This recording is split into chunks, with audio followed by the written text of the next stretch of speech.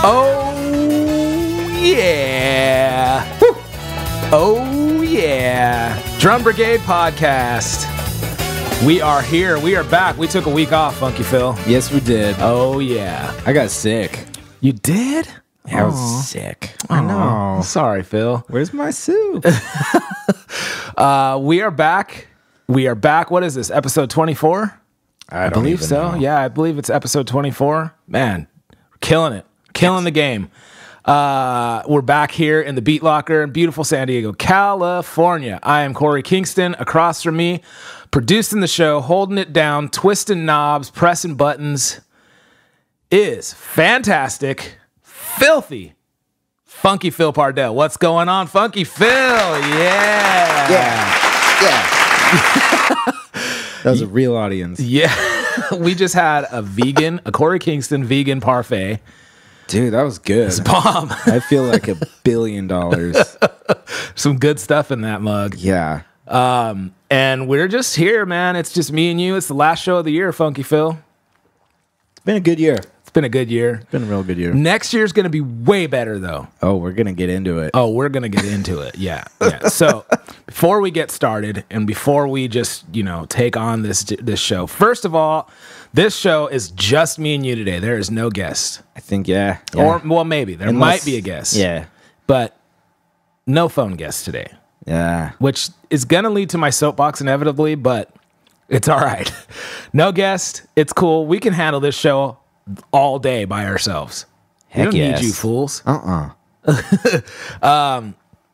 So we're just gonna ride solo today. It's just gonna be Funky Phil and Corey Kingston talking about life. Yeah. And chicks. Just kidding. Chicks. Drum Brigade show is available on iTunes, Stitcher, SoundCloud, TuneIn, drumbrigade.com, YouTube, soon to be Spotify and Patreon. Dang Dude, it. I have dropped the ball. I've been too dang busy. I haven't been feeling good. That's why I had a vegan parfait to lift me up today. So it's coming. I didn't get to it 2 weeks ago, 2 weeks ago or last week. I will get to it. I promise. We got a lot of things changing in the new year. So we'll work on that. We have a YouTube. Both Phil and I have YouTube pages that you could subscribe to. And then we also have a Drum Brigade YouTube page that has obviously this show, audio only, and interviews and lessons and reviews and all kinds of stuff. We're working constantly on getting more and more stuff. Or more content. So we'll keep working on that. You keep working on pressing that subscribe button. Drum Brigade is a community, a family, a place for drummers, drum enthusiasts, future drummers, and people who are just plain into music and culture to be among like-minded individuals. Drum Brigade is a way to support each other as fellow drummers, also a means to push each other to excel and expand horizons in a spirit of camaraderie rather than negative competition. I hate negative competition. Me too. Beat it. If you are trying to compete with me just because I'm a drummer, beat it. This is all about camaraderie. We have Drum Brigade products like drumsticks, t-shirts, stickers. We have educational stuff, lessons, videos. We do product reviews. We have a podcast. We have a web show, season 1, and then we're going to be working on season 2 very soon here. We're going to be at NAMM, right? Oh, well, yeah, we're going to do a lot of interviews at NAMM. That's if we don't, cool. Man, now that we've said it, we have to do it. It's going on. Can't get scared.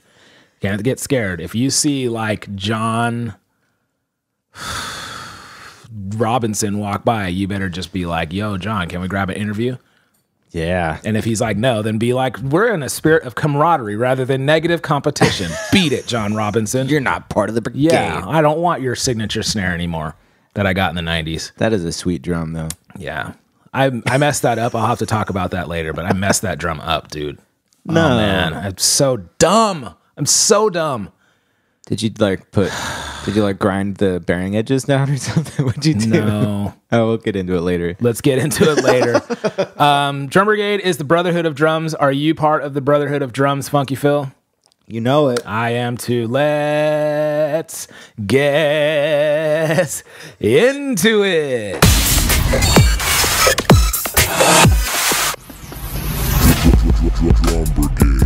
Oh my gosh. I feel good today, man. Me too. I got some like yerba mate tea. Whew. You got some coffee. Yeah. We had a vegan parfait, and I had some toast with peanut butter and bananas. What was that yogurt made out of? Cashews. Cashew yogurt. Yeah, we had cashew yogurt. All right, let me break it down for you people.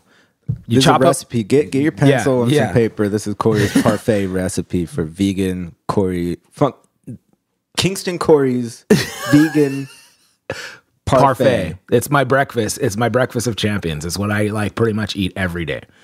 All right, you start with a chopped up banana.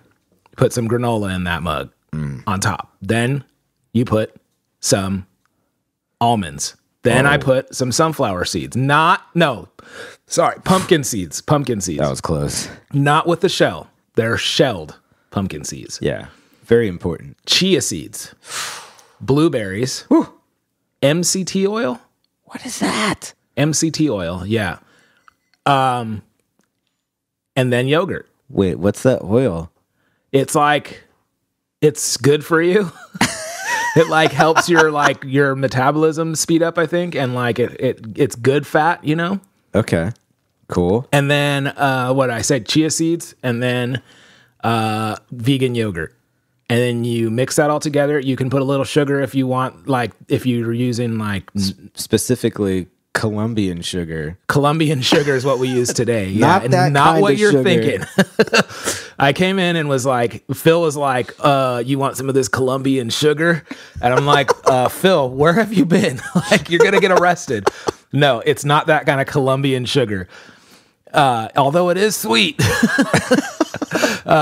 And then you mix that mug up and you eat it, and it is crunchy, milky goodness, and it's vegan, and it gives you so much energy. I feel really good. Yeah, it just messes. It's going to be the most positive show ever. Speaking of which, just kidding, just kidding. Not yet, not yet. So yeah. Okay, let's talk about this John Robinson snare before I forget. Okay. So I bought this snare. This was like, I got this snare when I was probably like 15. I was starting to play a lot of gigs. And so my dad was just like, all right, it's time to get some real equipment cause like you're playing a lot of professional gigs and you can't be playing with like janky stuff. Took me to Guitar Center and said, which snare do you want? So I went right to the Dennis Chambers snare. But you got to remember, this is in like 1994, 95. Mm-hmm. So I was like, I can't be playing with a deep snare. Like, you got to think about it. Like, what's that band? Spin Doctors were popular. 311 was popular. There was a lot of snappy tight like snare drums. The piccolo sound was in, dude. It was. Yeah. So like, I was like, I can't be having this deep, like, what is the Dennis Chambers snare? Like 14 by 6 or something like that. 6.5 maybe. I was like, how does he get that snare drum sound with that deep snare? Well, I didn't know Dennis Chambers was just like tuning the crap out of his snare. So I naturally went to the John Robinson piccolo snare and was like, this is my steez. Piccolo. Yeah. It's a 3 or 3.5 by 14. Oh, I thought you had the No, I have the 90s one, the OG maple one. Oh. Wait, the Pearl. one. And it is Pearl, ladies and gentlemen. What? Yeah. Made by Pearl? Yeah. I thought you were talking about the Yamaha one. Nope. John Robinson Pearl snare. What? I didn't even know that existed. Yeah. This is a piccolo? Yes, it is. Yes, it is. John Robinson, maple, natural finish, high gloss, piccolo snare. Oh man, I'm Googling. Okay, so I see it. I played that snare drum for years until I got the snare drum that I play like exclusively. Well, not anymore, but we'll get into that also later. I got my Tama snare right after that, and then I used that for like all the reggae albums and stuff. So I had 2 snares for a long time. John Robinson, Tama, copper. Is it copper? It's not copper. Maybe. I don't know. Bronze. No, copper. Brass? Maybe it's bronze, not brass. I don't remember now. Dang it. All right. Well, anyways. Have to get it out of the closet. Yeah. So this is what happened with the John Robinson snare. I tuned it. I played it for years and years. And I used to tune it down. I used to tune it loose, but mostly like really tune it up, like so I can sound like 311 and Spin Doctors. Yeah. Yeah. So one of the lugs stripped out and fell off. Uh-oh. Yes. And so, I mean, we're talking about years, 25 years? I never found it again. I lost it. It's gone. I still don't have the lug on the snare.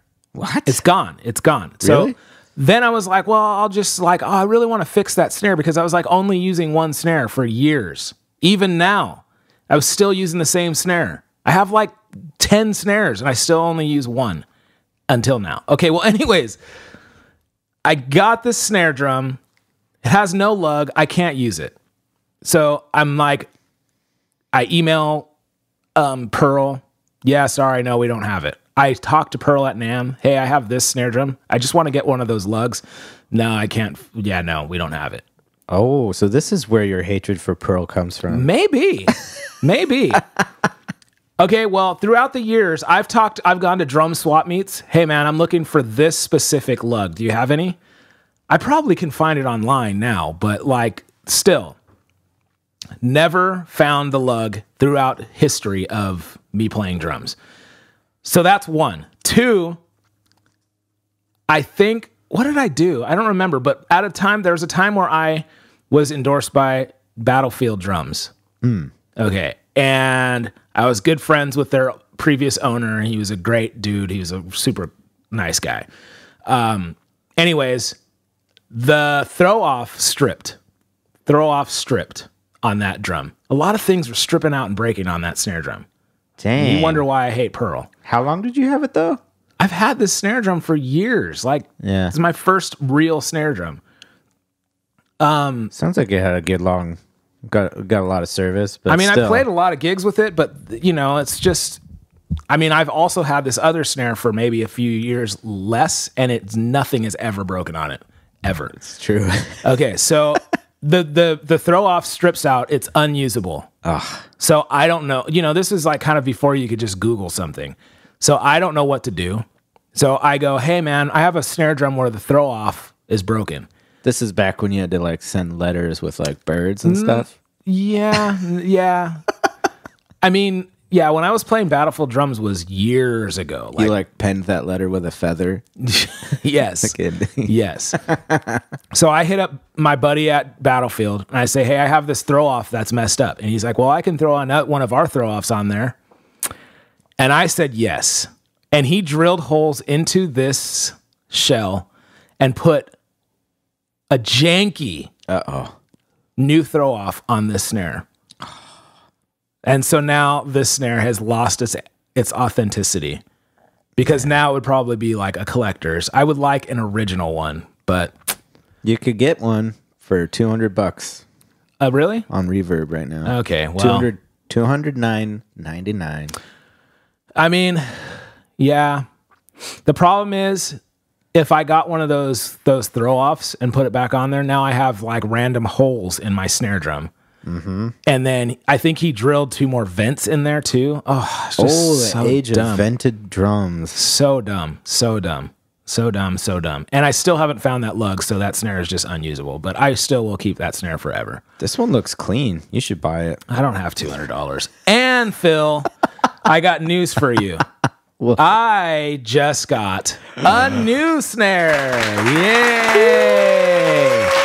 Oh, yeah. Is that the trash talk? Oh, yes. Oh, man. So that kind of makes it better. It's in my car. I thought you were going to have it on this table for the entire episode, like right in front of me. We can check it out. Like, I want to see it. I'm pretty stoked on this thing. So now you're part of the Aluminum Snare Club. Yeah. The Illuminati snare drum. The Luminati snare drum. Or aluminium, as they say. Why do they say that? I've gotten into an argument with a British guy before. Like, it's not aluminium, it's aluminum, and he's like, "We're the one who spawned the language, all right." Okay, so I got this trash talk. This thing is dope, Funky Phil. Dope. Yeah. Now I'm talking to somebody who also owns an aluminum snare drum, right? I guess I have two. Two? Yeah, isn't the Superphonic aluminum? Oh, yeah. That's what this one's molded off I of. have a Superphonic, and I've got my big boy. Yeah. My vessel. Yeah. That thing. Don't even get me started. That drum I've used it. I was so happy with it this week. I get so many compliments. Yeah. So I love the way that snare drum sounds and feels. It has a very, like, the sizes are really cool. A very, like, round feel to it. Like, very warm. This one is similar. It's shallower, though. It's a thinner shell, too, right? Thinner shell.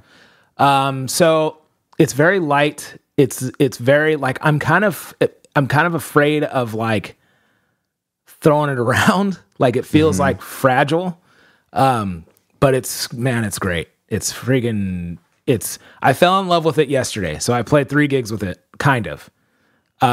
Like 2.5 gigs with it. That's another story. When we talk about our gigs, I'll let you know what happened on that. Man, I feel like I have so much things to talk about. So many things to talk about. That's why we don't have a guest, I guess, because we need Phil and I need to catch up. Yeah. Yeah. So this thing, play the first gig with it. I was leaving for my gig. I was coming home, getting dressed, and then running out the door to my gig.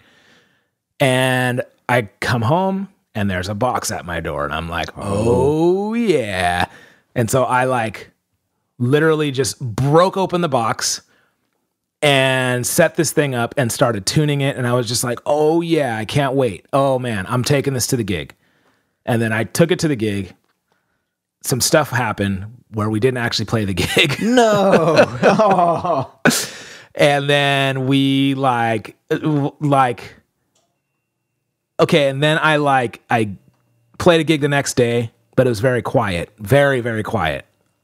And I was playing the stupid Otery drums. What? You didn't use your new one for that? No, I used the snare.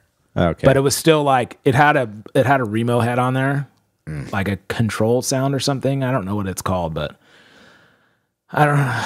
It wasn't me. It was a good head. It wasn't me. So I took that mug off and I put an Aquarian response 2 on there. Sweet. Cranked it the heck down and then played like a pop gig. And I was like, not quite sure about this yet. Uh-oh. I think it was too cranked and it was a super extremely loud gig. Cranked low. You mean you tuned it low or high? I'm confused. High. I cranked it down. up. Yeah. Okay. Oh yeah.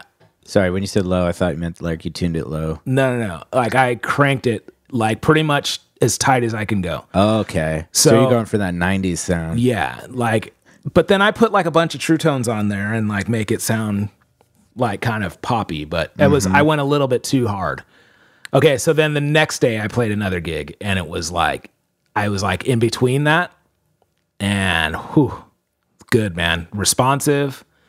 You do like, I could play like jazz tune and like roll on that mug and it's like very responsive. And then I can play like some pop tunes and it's like, it's a great snare, man. Aluminum is a great snare to go. Way to go. Yeah. I really like aluminum drums sound so good. Yeah. Yeah. It's crazy. But you know what? Like I really liked your snare drum too. Like when we did it last season on the show, I was like kind of blown away. I didn't expect much, but I was just like, dude, this thing is like warm and like responsive. And I like the dimensions of yours, which is kind of crazy because Masters of Maple made another one too. That's like a 14 by 8, I think, or 14 by 7, maybe 8, maybe 7. I don't know. Yeah. And I was going to get that one, but I'm glad I went with this one. I don't think I'll be playing any ska gigs with this one. It doesn't ring. Not that kind of drum. Yeah, he was like, no, this thing will ring, man. It'll crank down and it'll sound good. But I think this is my versatile like LDB pop gig, jazz gig snare drum, and my ska snare drum is my ska snare drum. Yeah. So super stoked on that. Oh man, so stoked on that. All right, Funky Phil, how was your week? I know I've been rambling on about snare drums, like they're just kicking this show off like, without delay, but How was your week? 2 weeks. Good, Play any man. gigs? Get any new stuff? I didn't get any new stuff. I've been playing gigs, and it's been fun. I've tried some new moves. Moves? Well, yeah, not Dancing like, now? No, not like that. I've tried. So I got that overhead mic recently. Oh yeah. Which kind of is a game changer for if you do in-ears.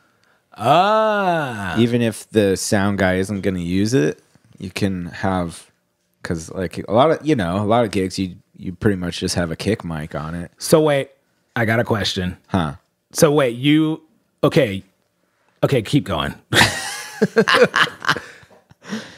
So I with one of the groups, or a couple of the groups I play with, the one of the guys in the band is like does all the sound with one of those QSC touch mix things, Yes. you know?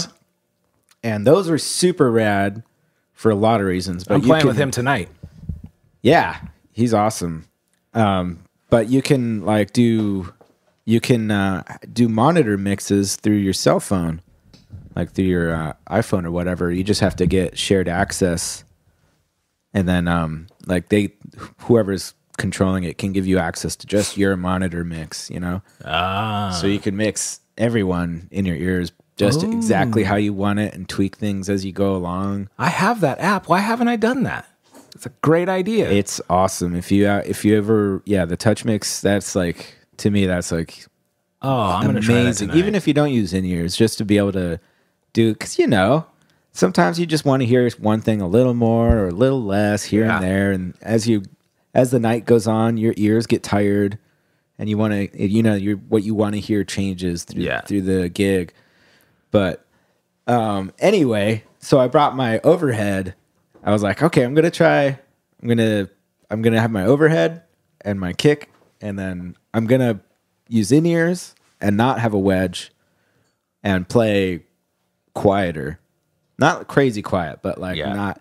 I just feel like a lot of times when everything else is going through a PA except for you, I feel like I'll like have to overcompensate. I'll be like playing harder than I normally would just because I know I have to project enough to be balanced out in the audience. So this was rad because I could play at a more normal volume, and I could do different things around the kit because I'm not slamming them so hard. But it was rad. I think I'm gonna do that a lot more. So my question is, when you set up like that, how do you set up? Like, do you have the front of house, run the overhead instead of the tom mics, or is that just for you? Oh, this was at like a corporate event. This was just like a private. So you party. used it. So I brought my own mic. I brought my own overhead, my own stand, and my kick mic, and I just plugged them in to the board. And then, the guy mixing, who's in the band, actually put my overhead in the mains too. I think I'm gonna do that. So I was like balanced with everybody out there better.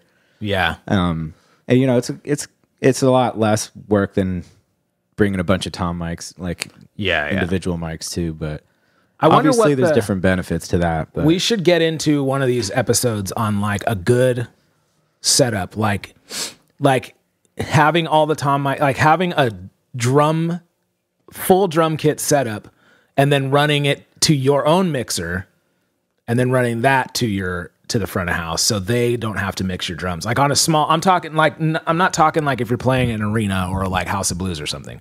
I'm talking about like if you're playing a corporate gig or like a bar gig or something like that, where they're not going to mic any of your drums, but it will sound better if you do your own mix with your own reverb and all that stuff, and then send that to the front of house and let them mix it and let them do it as one mix. Yeah, well, I think that would be a fun thing to get into with maybe a guest that's a sound person. Yeah. Because I don't know, but I feel like a lot of sound guys might be annoyed by that just because they won't have control over what they hear in the house. Well, if you're just sending them a left and right of all of your stuff, they can't really turn your overhead down or turn up your kick or whatever.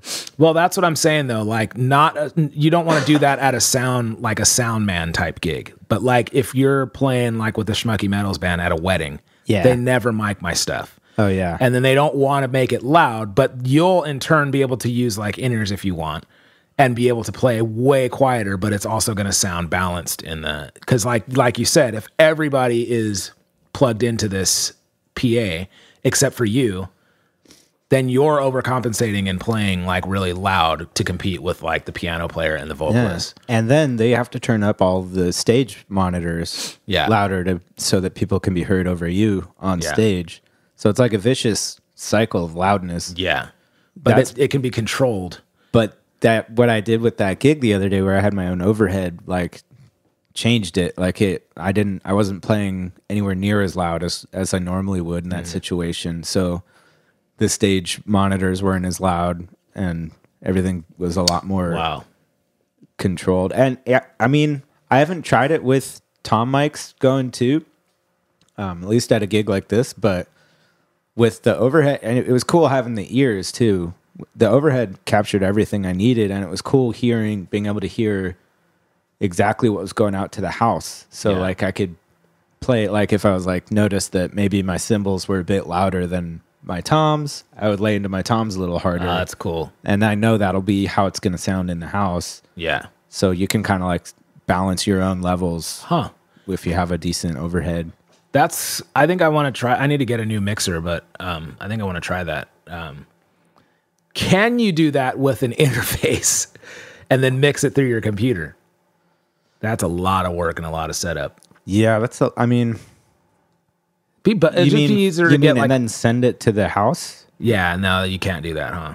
I mean, there might be latency issues and stuff like that. Okay, it depends on what you're doing, I think. The best way would be to get like a 4-channel mixer or 8-channel mixer or something and do like, if you have a 4-piece kit, no, that wouldn't work. You need like an 8-channel mixer. So you can like, or do they make 6-channel mixers? I don't know, man. They make mixers of all sorts of different setups. I mean, yeah, I mean, it depends on how many mics you want to run. I mean, this was just 2 mics. It was just a kick and my overhead. Yeah, that's the simplest way to do it. Super easy. Huh. And if you don't have a wedge, you don't have to worry about feedback into your overhead. Yeah. So it's great for using in-ears because then you can hear everything and there's no feedback. Yeah, yeah. If you're doing it with like without overhead, then it's going to be a different story. If you have like a snare and a kick, that's all you're going to hear in your in-ears. Which brings me to my next thing. So I played at the Tin Roof and I was like, I'm going to do in-ears. I was like, I sent him messages in advance, the sound guy, and he's like, cool, let's try it. And, it definitely took a minute to get things dialed in, but that place, they don't use an overhead. It's just snare, kick, toms. Yeah. No overhead though. But that place, I usually feel like my leg's going to fall off by the end of because we play like 3.5 hours straight. Oh my gosh. And I feel like I can never hear my kick enough. So I'm like hitting it as hard as I can all night. Yeah. But this was fun. It was different. I could hear. I mean, I'd probably tweak it again a little bit with him. Did you use an overhead there? No. Really? No. But it was cool. I could still hear everything okay. And I just like didn't have my ears very loud because you can still hear I don't use custom molded ones. Okay. So I can still hear some sound coming through. Oh man. So I could still hear my cymbals. It was like we're hearing my cymbals with earplugs in kind of. Oh. Yeah, but dude. A little better because the mics on the drums pick up the cymbals too. It's impossible for me if I don't have overhead when I'm wearing in-ears, it's impossible. Like I can't hear my cymbals at all. Yeah. Well, I don't know. I mean, maybe some of the other stage mics were picking it up too. I don't know. I mean, it's weird because they put mics on everything. They've got a snare, mics on the toms, kick, nothing for the cymbals. I always said it would be better if they just took away the tom mics and used an overhead. I think so too. But then, I mean, it's kind of a boomy, bright little corner that the drums are in. So you might get feedback if people are using a wedge. I was thinking about this. I recently just got new heads. Okay, so Phil and I have ranted and raved about the drums at Tin Roof on how bad they are. They're terrible. It's a nice kit. Like on decent. paper. Yeah, it's a decent. Yamaha kit. It should be good, but for some reason, there are some fools that go in there and just beat the crap out of these drums. Yeah, they get abused. They still have the heads I bought. I bought used heads, lightly used heads, and put them on there like over a year ago, and it's still those same heads. Okay, so I was thinking about, but I was thinking about going in there today. I'm playing there tonight because I just got new heads on my drums, and I took off all the Remo heads on my drums, tops and bottoms, and I was thinking about just putting my old heads on that kit. do it. Because what am I going to do with them? They're just going to sit in my closet, and then sooner or later, I'm going to be drum flip with rows and rows of used heads. It's kind of like that at my house right now. So I think it's a good idea because they're used, but they're gonna be better than what's on there, and they're also mix match. That drives me nuts. They got like a 10-inch coated, like It's not coated. so then it's like an Evans EC2. Then they got like an Evans like G2 not coated, and then they have like an Evans like or Remo or something like floor tom that's like a single ply. It's like I don't know what it is, but it's terrible. Yeah, it's terrible. I got the best ones I could find used. Well, it's fine. Okay, when you put those on there, it was like, okay, these all sound better than what was on here. They were like horrible before. Yeah. But I think these will all be the same, and it'll be fine. I was thinking about writing on them. These drum heads have been provided by Drum Brigade. But I don't know. I'll just then they'll start sounding horrible soon, and then everyone's gonna hate us. Yeah, that's true. That's true. So I think I'm gonna do it. I'm gonna get there early, and I'm gonna just straight replace all the heads on those drums. Do it. Tops and bottoms. Oh, but one more thing about that. So it wasn't, my ears weren't perfect, but I think I'll tweak them. But the cool thing is, because I play there a lot, you play there a lot.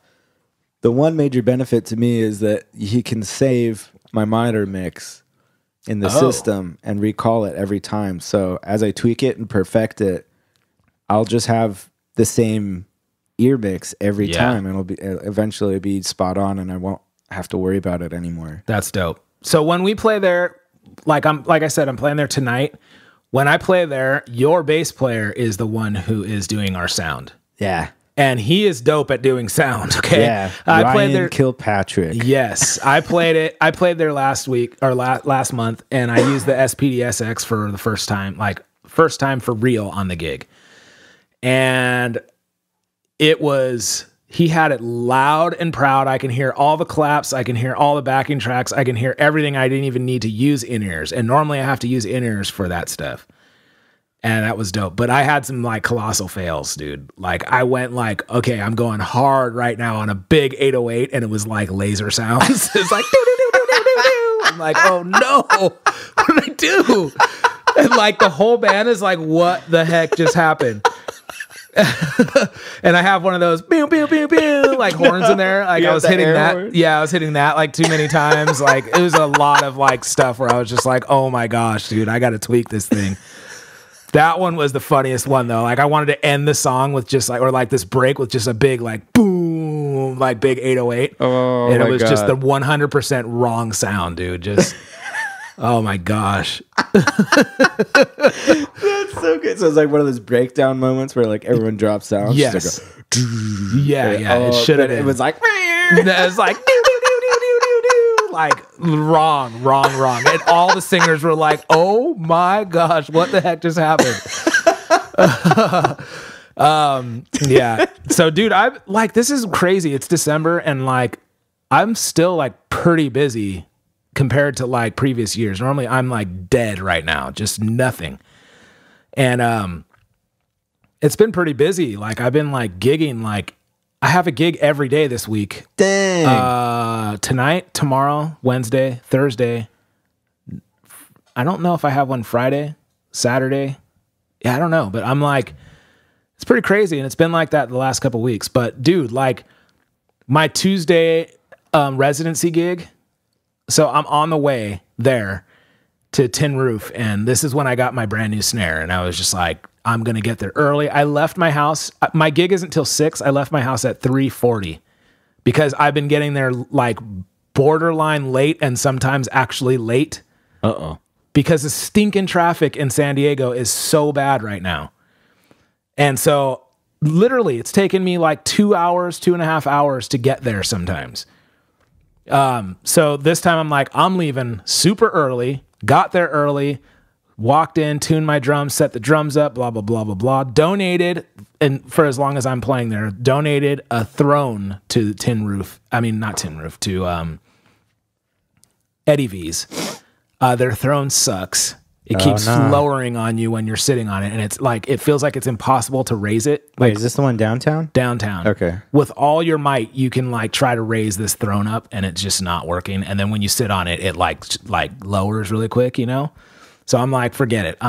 I wanted to do the same thing, write a thing. This throne has been donated by the Drum Brigade, you know, but like I didn't. So I need to go back and throw a bunch of Drum Brigade stickers on there so people know it's mine and don't try to steal it. Okay. Anyways, I get there or I'm on the way, and then the singer is like, hey man, I'm going to be late. Like, it's like the band leader. He's like, he's never late, but he's like, I'm going to be late. I had a family emergency. So I'm like, oh, okay. I'm like, are you sure we're going to play? Are you sure we're cool? And he's just like, yeah, no, we'll be fine. I'm on the way, but just know that I'm going to be late. So if you get there and the bass player gets there, maybe you guys can just start playing some instrumentals or something. I'm like, okay, cool. So I show up, suited and booted, new throne in hand, new snare in hand, set everything up. He gets there like at least a half an hour late.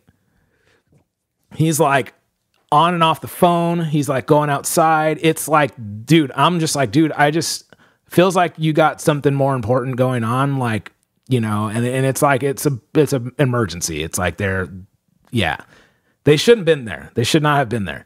And I'm like, I just feel like we should not be here, dude. Like, you should have called in today. And he's just like, no, I'm really sorry, man. No, but it's all good. We're ready to start. And so we started like 45 minutes late, played 3 songs, just me and him. The bass player was on the phone, their family. And so the bass player comes in and he's just like, yeah, man, this is what's going on. And then the singer's phone rings and I just hear him going, okay, I'll be right there. And like hangs up. No. And he's like, sorry guys, I got to go. Can you make sure they put my stuff away? And he cause he had to pack up his mic and everything. And then the bass player's like, I'll get your mic and stuff. We played 3 songs and he's just like, I got to go. And like tells the manager, sorry, we can't, we have to go. And the manager's like, no problem. Just go. And so he is like, didn't even say bye or like really, he's just like, he said bye to us, but he's just like, that was it. I mean, and then, so I was just like frantically like, dude, what do I do? I'm like, I want to save the gig, but you know, I also want to be, you know, cool with them. Like, I'm not going to be like, hey man, we had a deal, you know, like what can you do? It's like, it's an emergency. Yeah. Emergencies. It happens. Yeah. And so I was just like, yeah, okay. So I called everybody to see if they can come and like fill in the gig, and no one could. It was like, hey, can you come down to Eddie V's right now? It's like, no one's going to be able to do that. And so we just packed up and left. Dang. So that was that, man. I'm just like, okay, well, man, like this, it sucks that like, cause I know how much these guys love to play. Like I've never heard them say anything like they've never been on a soapbox about anything. Like, yeah. And they were just like, for them to be like, we have to go, was like, dude, we shouldn't even have been here. Like, this is no problem. They're just like, I'm sorry, man. And I'm like, no, don't even worry about me. Just go handle your family stuff, you know, your emergency. Yeah. And so that was that. Man, I hope everything's okay. Yeah. So, and like, yeah, I got to check in with him. But that was a bummer. It was more of a bummer for them, you know, because they have not only like to leave the gig, but then they also have a family situation going on. So I was just like, you know, what can you do? This kind of thing happens and it sucks. So I went home. That was that. Man. But yeah. Okay. So we have, like I said, there's no guest this week. We do have a listener question. I do have a soapbox.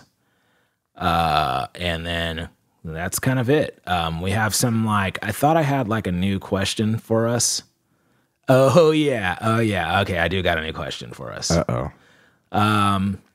And then that's it. More catching up, more tech talk, and all that stuff. All right. So what do you want to get into first? Listener questions or soapbox? Oh, man. I don't know. You choose. All right. Let's get into the listener question. Drum Brigade. Oh, yeah.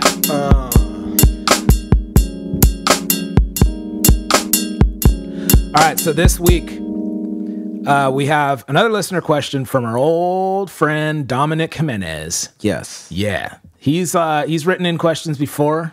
He's always got good questions. So, yeah. So he sends an email, using the contact form on drumbrigade.com. If you have a listener question, hit us up.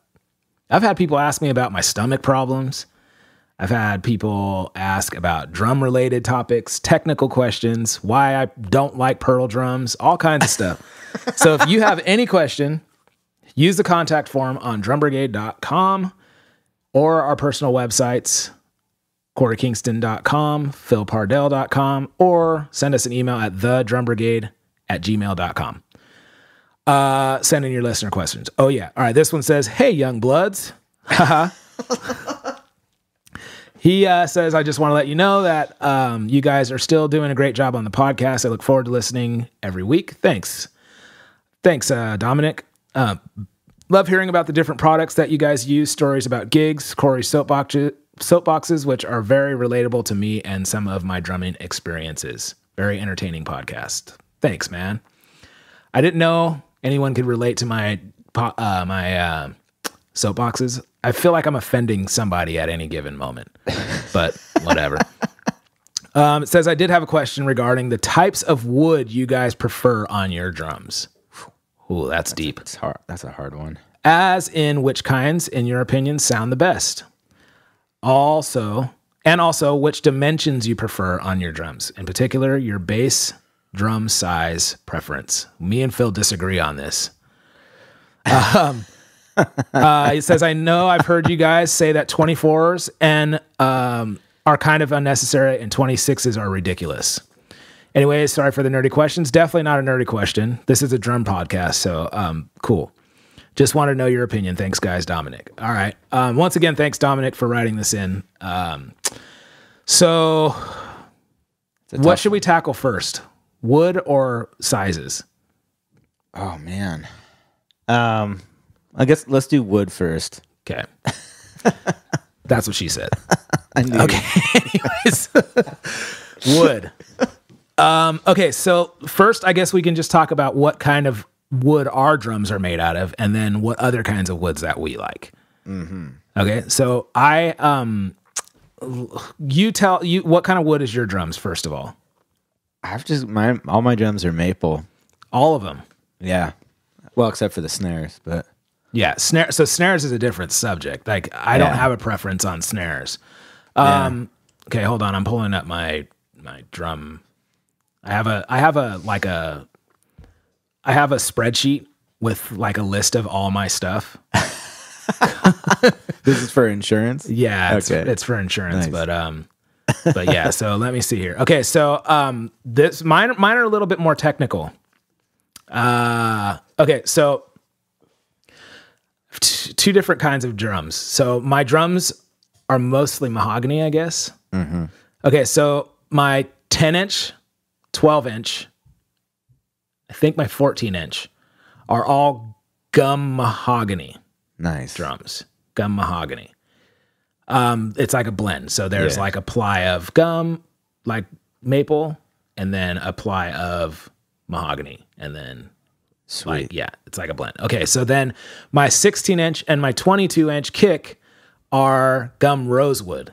Ooh. And that's got a deeper tone to it. Fancy. Yeah. So, and you can hear the difference. Like you can hear the difference when I play my floor tom, my 16-inch floor. So like I use the 12 and the 16 for like rock gigs, and then I use like the 10, 12, 14 for... What's your 14 made out of? 14 is gum and mahogany. Okay. Yeah. And then my floor tom, 14-inch floor tom is also a snare. Yeah. So it's like a 14 by 14, I think, snare. Okay, so those are gum rosewood, and then the lower tones are the lower tones are gum rosewood, and the higher tones are gum mahogany. I don't know anything about wood. That's just what Sahir wanted me to. He's like, this is what you want to go with. This is what I like. That was Sahir's prescription. Yeah, that's what it was. Yeah. Like, you just interview with Sahir, you talk to him about what tones you like. I talked to him about versatility on my drums. I want to be able to play a rock gig or a punk gig, and I want to be able to play a ska gig or a pop gig. So I want, like, on the pop gigs, I want my drums to sound real Dave Weckl-ish. Doom, doom, doom, doom. You know, that kind of tom thing. And I wanted him versatile. I want to be able to play a jazz gig. You know, I want to tune him up, play a jazz gig. I want to tune him super down and play like a dirty rock gig or a blues gig. And so that's what it was. I feel like you would like probably like a mahogany kit. I was like, yeah. And then he's like, but maybe like a blend. And he's like, I think we should do like gum rosewood for like the lower tones, and then gum mahogany for the higher tones. I'm like, oh yeah, I'm into that. I mean, I do have a different kit that's a blend of maple and mahogany. Yeah. Yeah, I forgot good stuff. about that. That's good. Yeah. I mean, maple and mahogany is a good combo, man. Mahogany's awesome. I really like mahogany. Just straight maple is super versatile too. Yeah. I've tried a lot of different woods. Well, from what I understand, maple is like the most used wood because it's hard, right? Yeah. And it has good tone. And so it's super versatile. A lot of drums and it's are made really of that. It's available, so you can get like, it's like, you know, one of professional woods. It's kind of not. It's like the standard. You know? Yeah. I have like a eucalyptus tree wood drum set. Just kidding. Just try to sound like I know what I'm talking about. I have played a eucalyptus. There's such a thing. Yeah. Does it sound good? Yeah, dude. I've Okay, played so many different weird woods. There's so many different weird woods. Yeah, there's a lot of woods. Honestly, I can't really tell the difference. Yeah. We still got to do that test between them. I know. I would love to do that between the different toms. Yeah. Different companies. The other thing that people don't really realize is like how much of a difference your heads, dude, make. Heads are huge. Dude, I just changed my heads on my drums. Like, and my drum kit is a different drum kit. Yeah. It's completely different because I've only used these same heads since I got my drums. So I've gotten really used to the way my drums sound with those heads. And it's taken me like 4 gigs to be like, oh, now I love these drums again. Like, it's so different though. I put new heads on and like they're quieter. My drums are quieter because they came with Remo heads and like I play Aquarian heads. Were they single ply or double? They were double, I think. The Emperor? Emperor, yeah. Yeah. And dude, I put these Aquarian Response 2s on and they're just like, I play Force 10s on the floor toms, lower tones, you know? And it's like, they're like my 10-inch is like so different. Yeah. It's like quieter, it's warmer. It's like, it's amazing how much my toms don't cut through as much, but they have way better tone. So like if they were mic'd, they would sound brilliant. Yeah. Okay, Phil. Yeah. I would like to try what you use the Super 2s? Yeah. I would like to try the Super 2 on the 10. I think that's what it's called. Yeah, that's the one that's got like a 5-ply and a 7-ply mill. Yeah. That's such a good. I think that might be my better choice. The sound of that. Super 2 on the 10 and the 12 might be the ticket. Because I like the way they sound, but I haven't tried like a jazz setting or like a ska setting on those. And I thought they would be more like an Evans G2 or an Emperor, but they're not. They're more like like a darker, like a drier, like a rounder, quieter. I don't know. I told you, I don't know the technical stuff. They're not dry and they're not high pitch. But are they drippy? So I want my high toms, I want my rack toms to be more like a higher tones, and clearer. These are a little bit more. It's like if you had a G2 or an Emperor, right?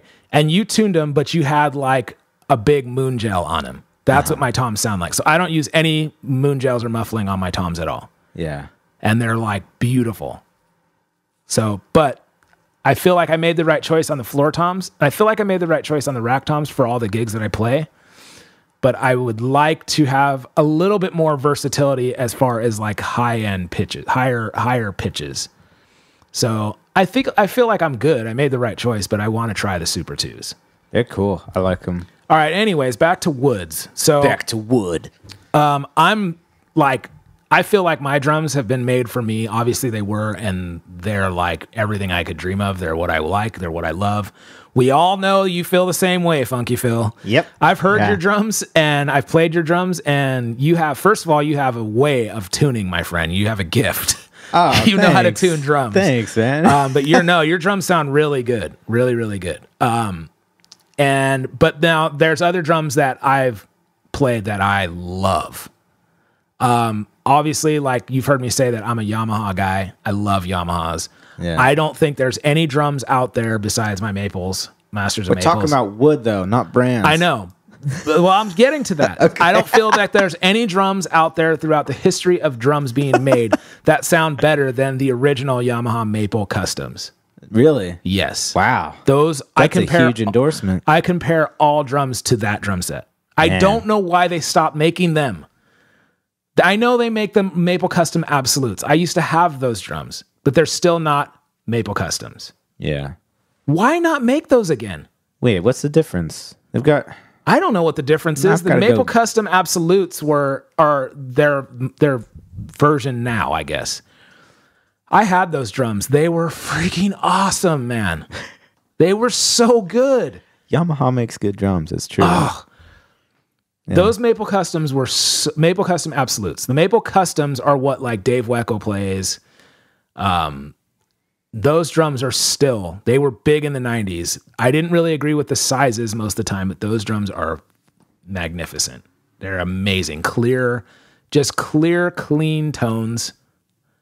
I don't know if that's such a rock drum set, but it's a great drum set, man. Great drums. Those are one of the best drums I've ever played. The Akai, is it Akai drums? You know what I'm talking about? They make digital stuff, right? No. That's not what I'm talking about. Sakai. Yeah. Sakai, also some of the best drums I've ever hit. Ever.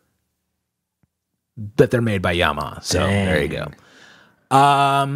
Yeah, I mean, and yeah. So, okay, Yamaha drums are like my thing. Like the Yamaha Oak Customs, amazing. The Yamaha Maple Customs, amazing. The Oak Customs are really great. When I was endorsed by Spawn, they gave me a birch kit. Used it on a tour. Seriously, one of the best drum kits I've ever played. Amazing. Birch is cool. That's actually what the Tin Roof kit is. Birch, I think. Oh, right? Really? Oh, yeah. I take it back then. Just kidding. Birch is rad. I like maple over birch when I have the choice. Well, they were like explaining to me that the birch ones were good for like studio stuff. Yeah, but not so much a live kit. It's weird. I don't know what it is. I feel like the tone is rounder from a maple kit than a birch. Like there's some. Whenever I play a birch kit, it feels like it's EQ'd weird. Well, I feel like also though we're like maybe more like we cater to maple too because that's what we're used to. Most drums are made out of maple. It's true. Yeah. I mean, birch sounds fantastic. It's great wood. It's kind of preference, I guess. So as far as the sizes, so like we said, like the wood tones. I mean, I'm just not one of those guys. Like, I'm just not one of those nerds that like care so much about wood. Yeah, I should maybe, but like, I just know that like when Sahir was just like, "Hey, this is what kind of sound are you going for? What kind of drummers do you like? What kind of music are you into?" Getting to know me on a personal level, and then was like, "This is what you should play. This is what I think. What do you think about this?" I was like, I don't know. Yeah, that sounds great, man. Mahogany, that sounds like exotic. Yeah, let's do it. But then when I hit my drums, I was like, oh yeah, this is me. Yeah. Totally. Like totally exactly what I would want. Like as far as like when I buy a drum kit, I'm looking for versatility. So I want to be able to play a lot of different styles of gigs. Yeah. Tuned Like- up, tuned hot. And kind of tuned low. extremes. Yeah. Like I want to be able to play a jazz gig where my toms are just super high, or I want to be able to play a rock gig where they're like finger tight, Yeah. you know? And like, Tuning range. Tuning the shell range. thickness is important too. yeah. So I don't know the how many thinner- plies mine are. Thinner the shell, the lower its fundamental will be. Yeah. So if you have a real thick shell, it's gonna that'll Resonate. really it'll be really nice for higher tunings. But the depth also matters That's for tuning range. what I too. was gonna say. Yeah. I tend to like shallower toms. Now, not like, you know how like in the, like maybe like early 2000s, like it was like the thing to have these super shallow toms. Like Yeah. DW made like a bunch of drums that were like all like super shallow. Mm-hmm. And then like all these custom companies were doing it. That's not what I'm talking about. But I tend to like shallower toms. So they're not posting too many pictures about themselves. Just a good amount. Yes. Yeah. So I like my rack toms in particular. Yeah. Okay. So my kit is 10 by 7, 7 deep. I don't have a 7-inch tom. Like, yeah, 10 inch is 7 inches deep. My 12 is, I think, 8 inches deep. 14 is 14 inches. Like I said, like the deeper tones on my floor toms. And then my 16 is 16 by 14. Dang. So, and the 16 is beefy, dude. It's like a, man. You say 16 by 14? Yeah. Maybe it's 16 by 15. Well, I think actually, maybe it's 15. I'm not really sure. And then my kick drum is 22 by 17. We got to get on a whole nother topic on kick drums. 17. Yeah, that's right. 17. that's big. 22 by 17. That's a big boy. That's pretty average to me. I had a 22 by 20. That's ridiculous. It sounded great though. Yeah, that's big. I actually still have it. Okay, so this is the thing, man. My Spawn kit is acrylic. It's not even wood. And it has a like dual 45 bearing edge on it. So it's basically like a triangle, the bearing edge. Yeah. It's not offset in any way. And it's basically the same sizes. 12 by, I don't have a 10, but it's a 12 by 8, I believe. 12 by 8, yeah. And then 14 by 14, 16 by 14. Okay. And that drum kit sounds amazing. Yeah. And it's not even wood. It sounds so good. It's acrylic? It's acrylic. I hate acrylic drums. You haven't played this kit, I'm telling you, because I was the same way. Like, I don't want it to sound plasticky. I want it to sound like, I want it to have tone. What heads do you have on it? I have the same thing. I have response twos on coated. Okay. I think that makes a Coated difference. on the top and bottom. I think that probably makes a huge difference. Yes. Because I feel like every time I've played an acrylic kit, everyone puts clear heads. Clear, that's because terrible. I want to be able to see through everything. No. It sounds like beach balls. Yes. That's a perfect way It's of got putting these it. weird ringy like overtones and they Yes. sound like compressed. Yeah, like if you've ever bounced a rubber ball, Yes. that's what most acrylic drums sound like That's to me. exactly right. But it might just be because I've never played one with coated heads on it. Right. So this thing is like, it's a super fantastic custom, extreme custom, like lame looking, look at me drum kit. Okay. It lights up, Phil. I went all out. This is in the early 2000s. All right, bro, just back off. Okay. It's so ugly, this kit. It's too much, but I'll never get rid of it. It's like the guys that like, I don't even want to talk about it. It's just, it was cool for Warped Tour in 2008, but it's not really cool right now. I love this kit though. When I got it, it was like the most beautiful kit I've ever seen. It was so extreme. I think this kit would be dope if it didn't have the candy red like hardware. Ugh, I just threw up in my mouth a little bit. I want it to just be silver or maybe like black, like not black. What is it like shark skin or something like? I don't know what I'm trying to say. What? What's the? I don't know what I'm trying to say. Anyway, we're not talking about hardware. We're just talking about drum tones and woods. The hardware makes a difference. Yeah. I wish these weren't anodized candy red. It's so hideous. Damn. You still have this? Yeah, it's in the closet right there. Are they for sale? No. No. They sound good though, man. Yeah. They sound really good. Yeah. And so because it lights up, I didn't want clear heads on it. So they put single ply coated on the bottom, double ply coated on the top, and it sounds great. Okay. Anyways, so that's what I'm saying. Heads make a big difference. Tuning makes a big difference. And then like the sizes kind of make a difference. But wood doesn't make that big of a difference to me. If you're in the studio, that's different. But then there's all kinds of tricks with like reverb and stuff that they do that, you know, I don't know. Like Holguin's old kit that's in designer drums, the Sonar ones? The Sonar ones that are into that are in Pacific Beach, San Diego. Those drums sound great, man. Yeah, they sound great. Mm-hmm. Like they sound like the biggest, giantest, hugest like recording kit you can ever have. How big's the kick on that? I think it's a 22. Yeah. I don't. The tom's really deep. Like it's like an old kit. It's like a 90s kit, right? Deep toms. 80s kit maybe. I hate Sonar because they try to reinvent the wheel. Get over yourselves. I don't want to use your custom key. I want to use a regular key. I don't think they do that anymore.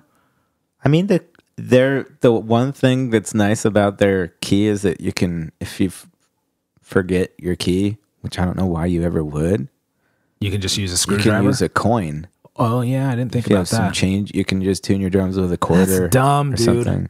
But who doesn't? Yeah, I mean, come on. If you're out there playing gigs, you should have a friggin' Their drum key. hardware, dude. Get over yourselves with your hardware. But their drums sound good, man. You can't deny it. I like them. They make some They sound good stuff. man. I saw Brian Blade play once in New York. Who's that? Just kidding. And he was playing one of those like vintage Sonar kits. Like That's the different. 60s. Like, oh my That's God, different. it sounded so good, dude. No, that's yeah. You can't deny that. Okay, well, anyways, what are your dimensions? I was like looking all over. I can't remember exactly all my depths, but I have a 20-inch bass drum. Oh boy. Yeah. Uh-huh. Okay, so do you want to get on this now? 20 by 15. Oh boy. Yeah. Okay, well, your toms are kind of similar to mine. I have a believe. 10, 12, 14, 16. Yes, I had to talk you into that think 10, and I know you love it. You did, and I'm glad you did. Yes, good. It was the right choice to make. And I've got I think both my rack toms are 7 inches deep, if I remember right. Okay. So it's to be honest, I kind of wish I got my 10-inch one like maybe a little bit shallower. Yeah. But I think they sound fantastic. And then I've got both my floor toms. A little quick one. Both my floor toms are 13 inches deep. Wow. Yeah. Both of them? Both of them, yeah. Why? That's just what you wanted. Yeah. Wow. I liked because the one at the belly up is a 13-inch deep one, 16 by 13. Wow. And that thing sounded so good. I was like, I really like that one. Huh. See, but the thing is, for me, I almost always use a 14-inch Yeah. floor tom on like almost all my gigs, unless I'm playing like a rock gig. Then I'll use a 16-inch. Yeah. But the 16-inch, I want it to be like almost like, if you heard my 16-inch, you'd be like, don't you want to tune it? I almost have it tuned like a gong drum. Like it's as low as you can get it, and it's just like a thump. That's funny. So I wanted a big, deep, like floor tom. Yeah. Well, mine, it tunes real low still. It's just, I don't know. I guess the depth also changes the response, Yeah. like how quickly it Yeah. resonates and, all that stuff. But I don't know. And it looks really clean when both your floor. If you're using 2 floor toms when they're both the same depth, it kind of looks cool. Okay. My odor kit, it shouldn't even be in this like conversation, but it has the dumbest toms ever. I've tried everything. I hate these toms, dude. It's like a 10 by like 4, 5. And then the floor tom is a 12 by like 6, I think. And you got a 14-inch bass drum? 14-inch bass drum. Bass drum is killer. Huh. Love the bass drum. Love it. Love it, love it, love it, love it. It's good. And then it comes with a snare too, but it's like a dumb 12-inch snare. Like I actually like the snare too, though. The toms are like, there's nothing I can do to make them sound good. They're hideous. Oh, even after you put the new heads on? Yeah, no, it's dumb. They're terrible. They're terrible. They are more versatile now. Like I did a rehearsal with that kit and played like a rock rehearsal, and it was like, oh yeah, these sound cool, but like you can tune them lower now and they sound okay. But I just can't get them to sound good, man. I don't know what it is. So they're super shallow. That's not really the most versatile size. No. Shallow of drums just sounds terrible. It might be the bottom head too, though. Yeah. Maybe I should. Yeah, forget it. All right. Yeah. So depths are what they are. My depths were like for I don't know what the word is, but it was less about tone and more about setup. Like, yeah, I like my rack toms pretty low. Me too. Yeah. So I don't want them scratching up my bass drum, which I've had that problem where you just cannot get your rack tom in the right position because it's hitting the bass drum. I hate that. So that's part of why I like 20s. Because I'm short. I'm like 5 feet shorter than Corey. So you're like normal height. I'm tall. No, I think I'm short. Okay. I'm pretty sure. Yeah. Most people will be like, "Oh yeah, Phil, he's pretty short." We're extremes on both ends of the spectrum. I'm very tall. You're very short. I mean, I can still play a 22. But I thought you were gonna say I could still play basketball with the best of them. No, I definitely suck at basketball. I'm terrible at basketball. So bad. Me too. Our promo picture is so funny, dude, because we did not try to hide the fact that like I'm really tall and you're very short. Yeah. And like I thought we were gonna like maybe try to you stand more forward and me be in the background, or like maybe put you on like you're standing on some telephone books or something. But no, it's just like no, we just went with it, and it looks like perfect. It looks like we photoshopped a giant next to like somebody that's very small. It's super funny. Okay, so kick drums, Funky Phil. Kick drums. This is where we disagree so much. Now, you have a 20-inch. I love 20. I've had a 20-inch before. Yeah. I like the way 20 inches sound. They sound great. Yeah. But I don't think they sound big enough for a big stage. And don't say because it's going to be mic'd. No. That doesn't apply. Yeah, it does. Oh, boy. Here we go. Why does it not apply? It still isn't. I mean, I guess I've played a 20-inch on a big stage, and it's mic'd up, but we're talking about 2 inches here. Yeah. I prefer 22s. I like how you like tried to get technical for a second, then you're like, I just prefer 22s. I do. I prefer 22s. 22 by 17 is mine. Yeah. 22 by 13? No, 22 by... 20 by what? 15. 15. Yeah. Wow, that's a shallow kick. It's not too shallow. That's not too shallow. I mean, I've got a Slingerland with a 20 by 12 or 14. Oh, that's dope.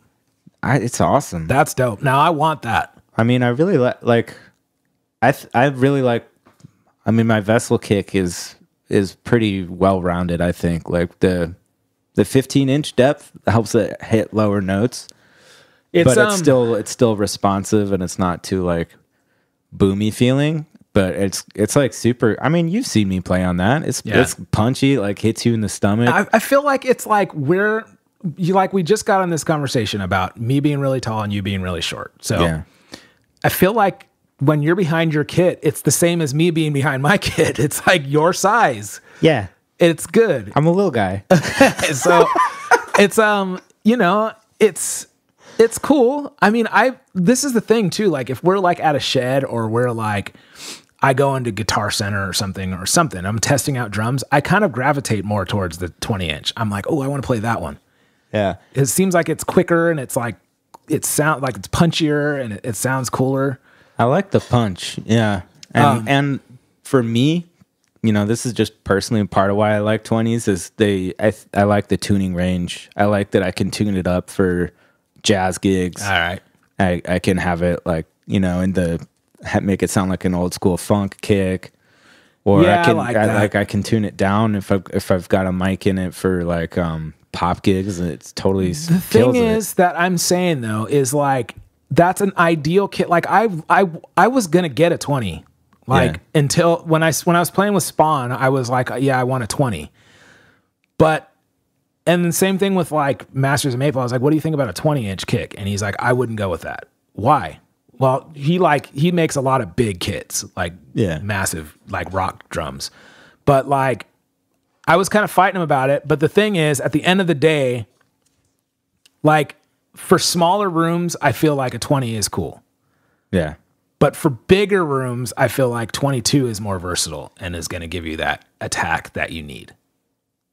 Yeah, maybe. In my opinion. Yeah. I think you are an absolute moron if you get one of those stupid Travis Barker like 20 by 20s or 22 by 22s. Like the Cannons are the dumbest things ever.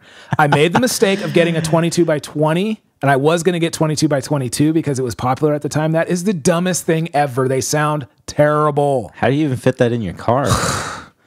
They sound, I remember there were so many different guys getting like the opposite dimensions, like a 20 by 22, like super long Canon kick drum. Yeah, I don't like those. Dude, that sounds dumb. It sounds terrible.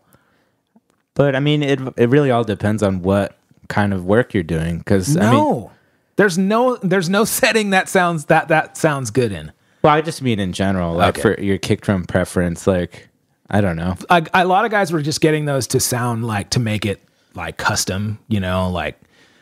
I have a custom drum. Nobody has like this dimensions. Like I've seen guys with like 18 by like 20, like little tiny, but like super long. It's so terrible. Yeah. I remember the first drum set I saw that had like a really long looking kick. Like that was the Hip Gig. You remember that? Mm. It was like this thing made by a Yamaha. Oh yes. And they all fit inside. Yeah. And they all mounted off the kick. Yeah. But I want one of those. That thing sounded good though. Yeah. That was like a little 16, but it was like real deep. Yeah. But it worked for that. Like, okay. Well, I've played the worst drums I ever played. These had to be the worst drums I ever played. Was in Canada, some custom Canadian company, and it was like a backline kit. And this dude was like a Travis Barker wannabe. He had a 26 by like 24.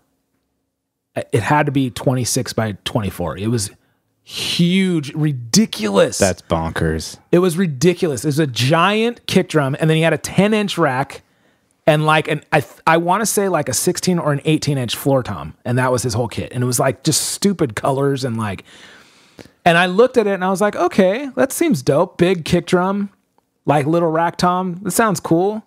Dude, I played this kit and it was hideous.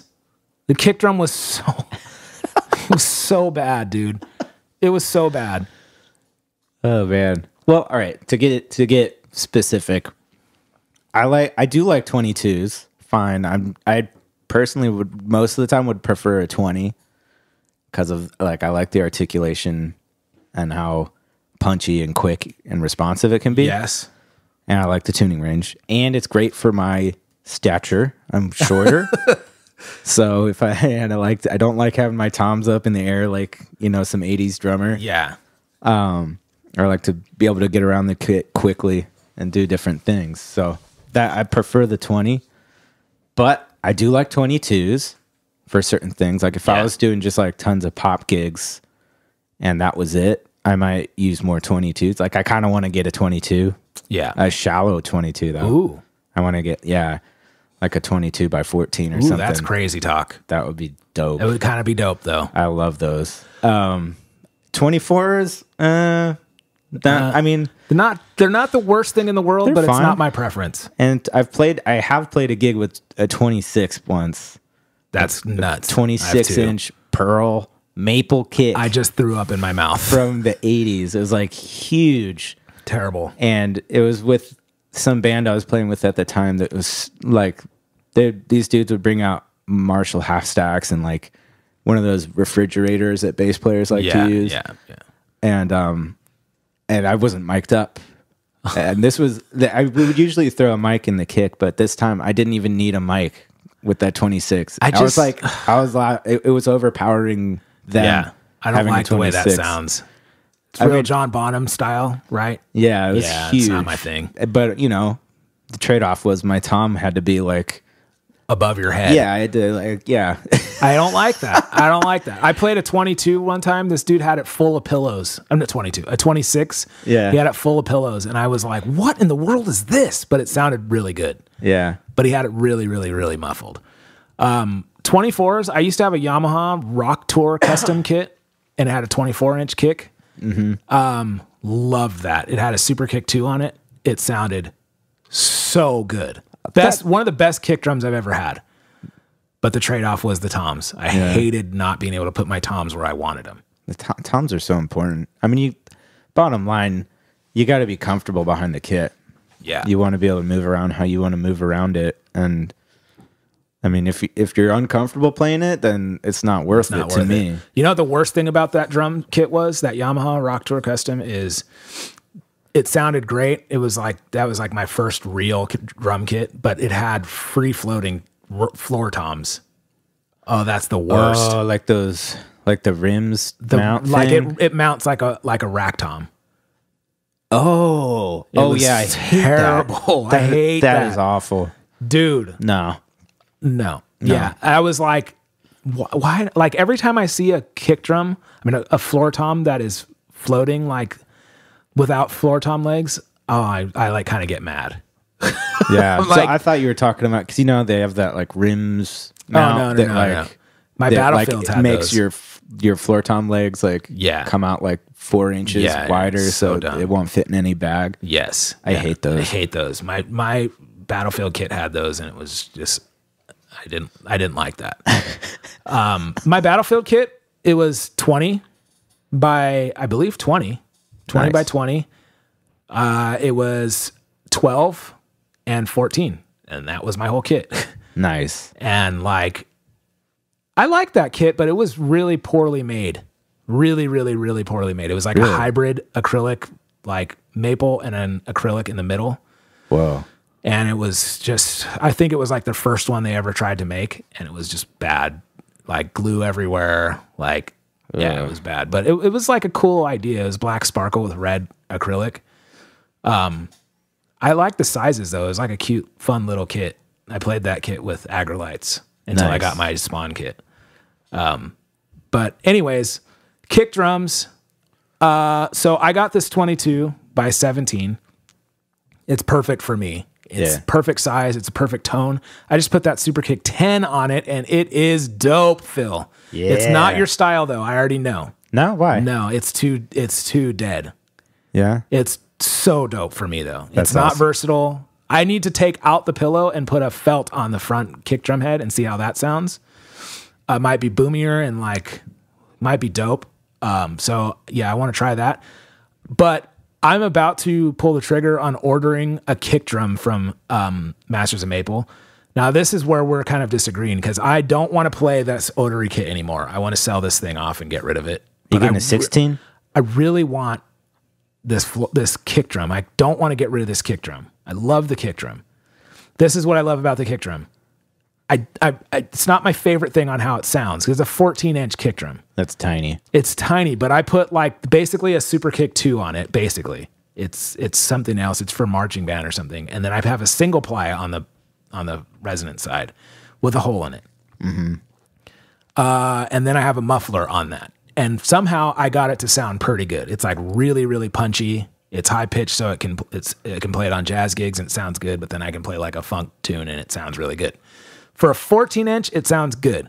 But I love being able to throw that bag in my car and using it on gigs when I have to play in like dual settings. Like, I love how small and easy it is to load in and out of gigs. Like, you mean when you have a reception where you need your full big kit and then you have a cocktail hour elsewhere, so you need a jazz kit. Yes. So rather than drag your big old kick over there and try to play jazz on a deep, big old kick. Yeah, I just use that thing. Yeah, that's cool. So I want to get another kick drum that sounds just like, that looks just like my actual drum kit.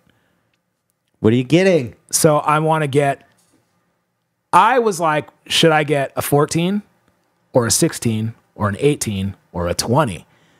Like, I don't know, but I don't want it to be like I'm carrying another kick drum, like I'm freaking Tommy Lee with 2 bass drums showing up to my gig. I want like a very small cocktail hour kit. Yeah. Like a little kick drum, like a 14-inch. Sahir was like, I wouldn't go with anything lower than a 16. I would probably get 18. I said, okay, well, if I get an 18, I don't want it to be an 18 by 16. I want it like 18 by 12 or 18 by 14. Yeah. He's like, I definitely wouldn't do that. I would get 18 by 16. I'm like, no. 18 by 14 is the minimum I want to go. I want a shallow, little, tiny baby bass drum. Yeah. So he's like, yeah, we can do that. I'm like, okay, let's talk. So we have to talk about it. I haven't done it, but I'm going to get an 18. I really want an 18 by 13 probably. Woo! Really shallow. Nice. And I don't know how it's going to sound, but he keeps saying it's going to sound like crap. But I want it to sound high pitched and like a jazz drum kit, like a jazz kick drum. Yeah. Right?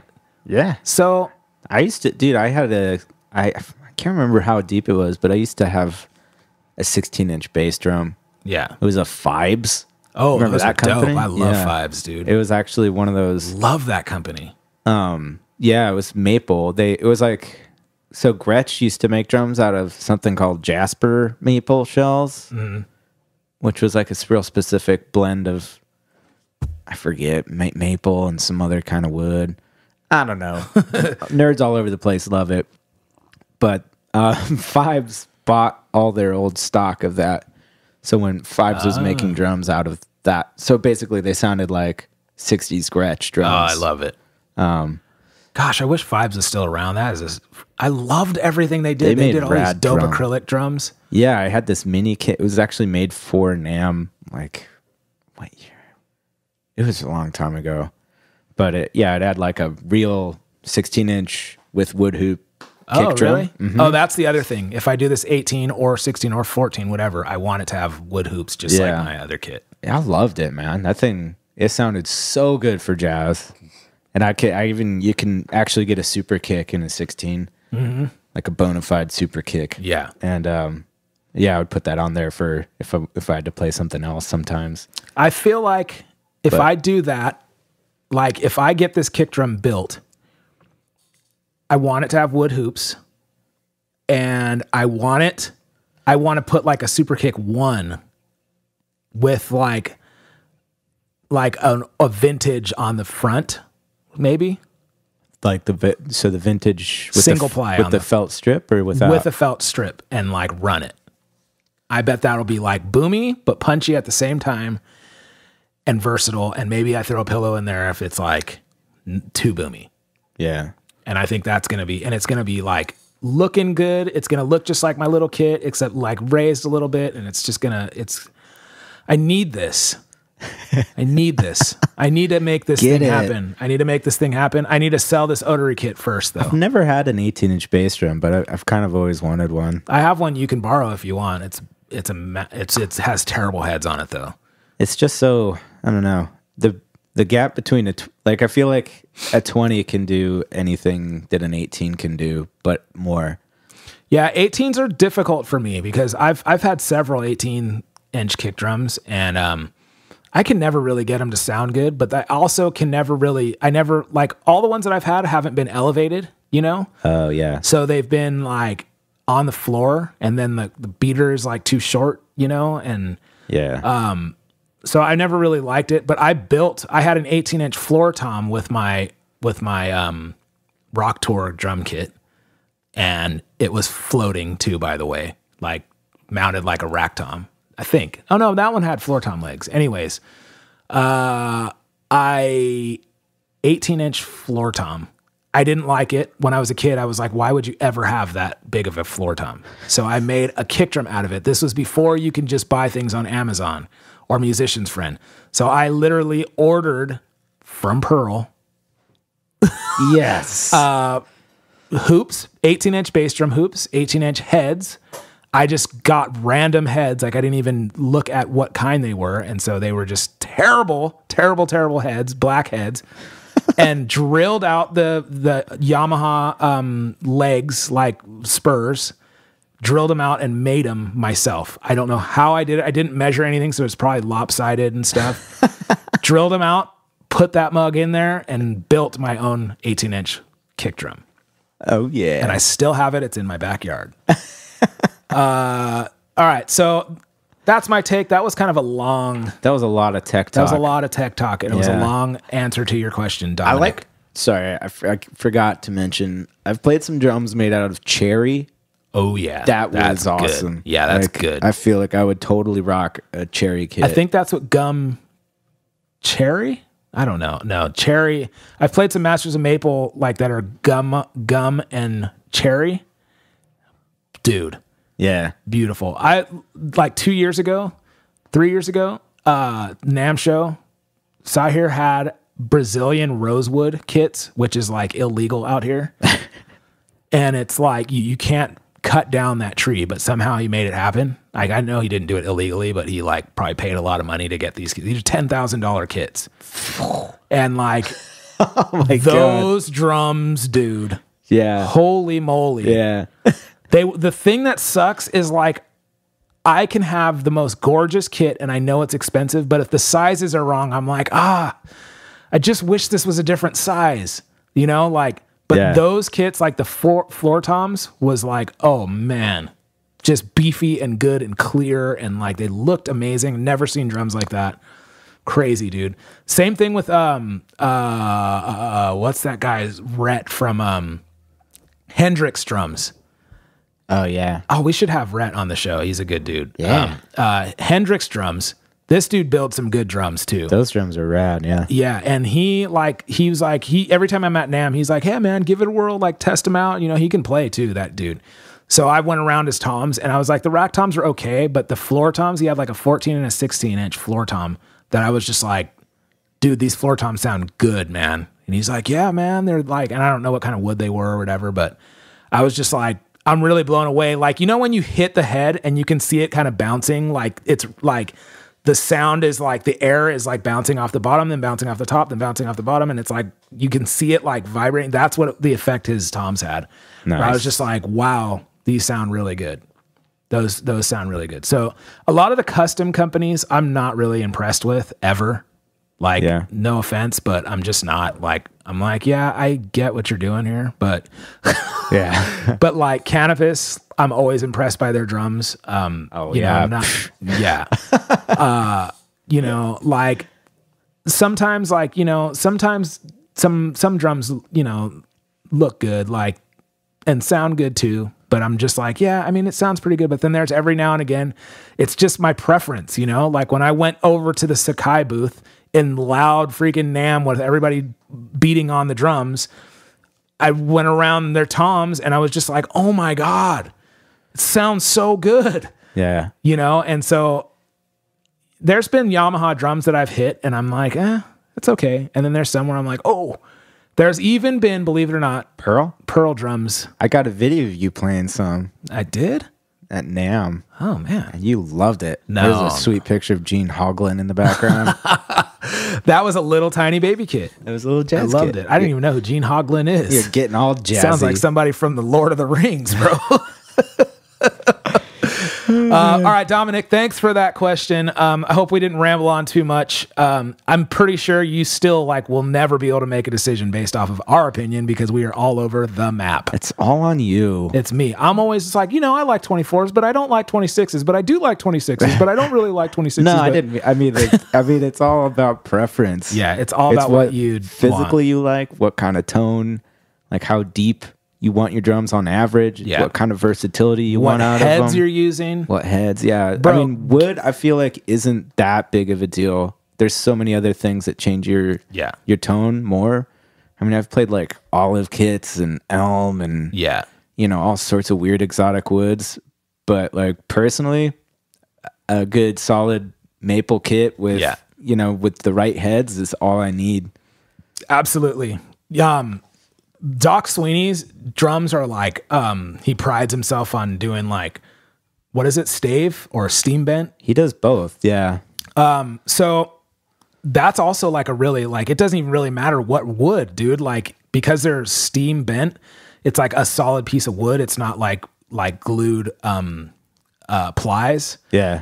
I mean, there's a lot of tone. For me, it's a little bit too much sustain, so I'd have to choose different heads, maybe put a lot of dampeners on those toms. Oh, really? Because there's just too much. His solid kits are just too much sustain. It's the sound just continues, and you hit it, 10 minutes later, they're still it's still doom. It's weird. See, I feel like they have a real focused tone. Yeah. I don't know. Between stave and I kind of like stave more than steam bent shells from when I've played them. I feel like what's the difference? So stave is where they have kind of you've seen a barrel, right? Yeah. Where it's got those long pieces of wood and then they bind them together. So they're basically vertical chunks of wood, glued together and then milled out. So they have really good for for when you're tensioning top and bottom. It's like congos. Yes, like congos. Yeah. So that and then steam bent is where they take a one sheet of wood and they bend it with steam. Yeah. Yeah. And the steam bent shells are what I'm talking about. The steam bent ones are the ones where I'm I get it. Less glue, more tone. Got it. But yeah, I feel I don't know. I mean, from when I've played them, I feel like the steam bent ones they're almost drier. Yeah. They've got a real focused tone to them. And they're definitely different. Not a ton of overtones. Yeah. And I felt the more stave shells, they get more sustain and overtones out of them.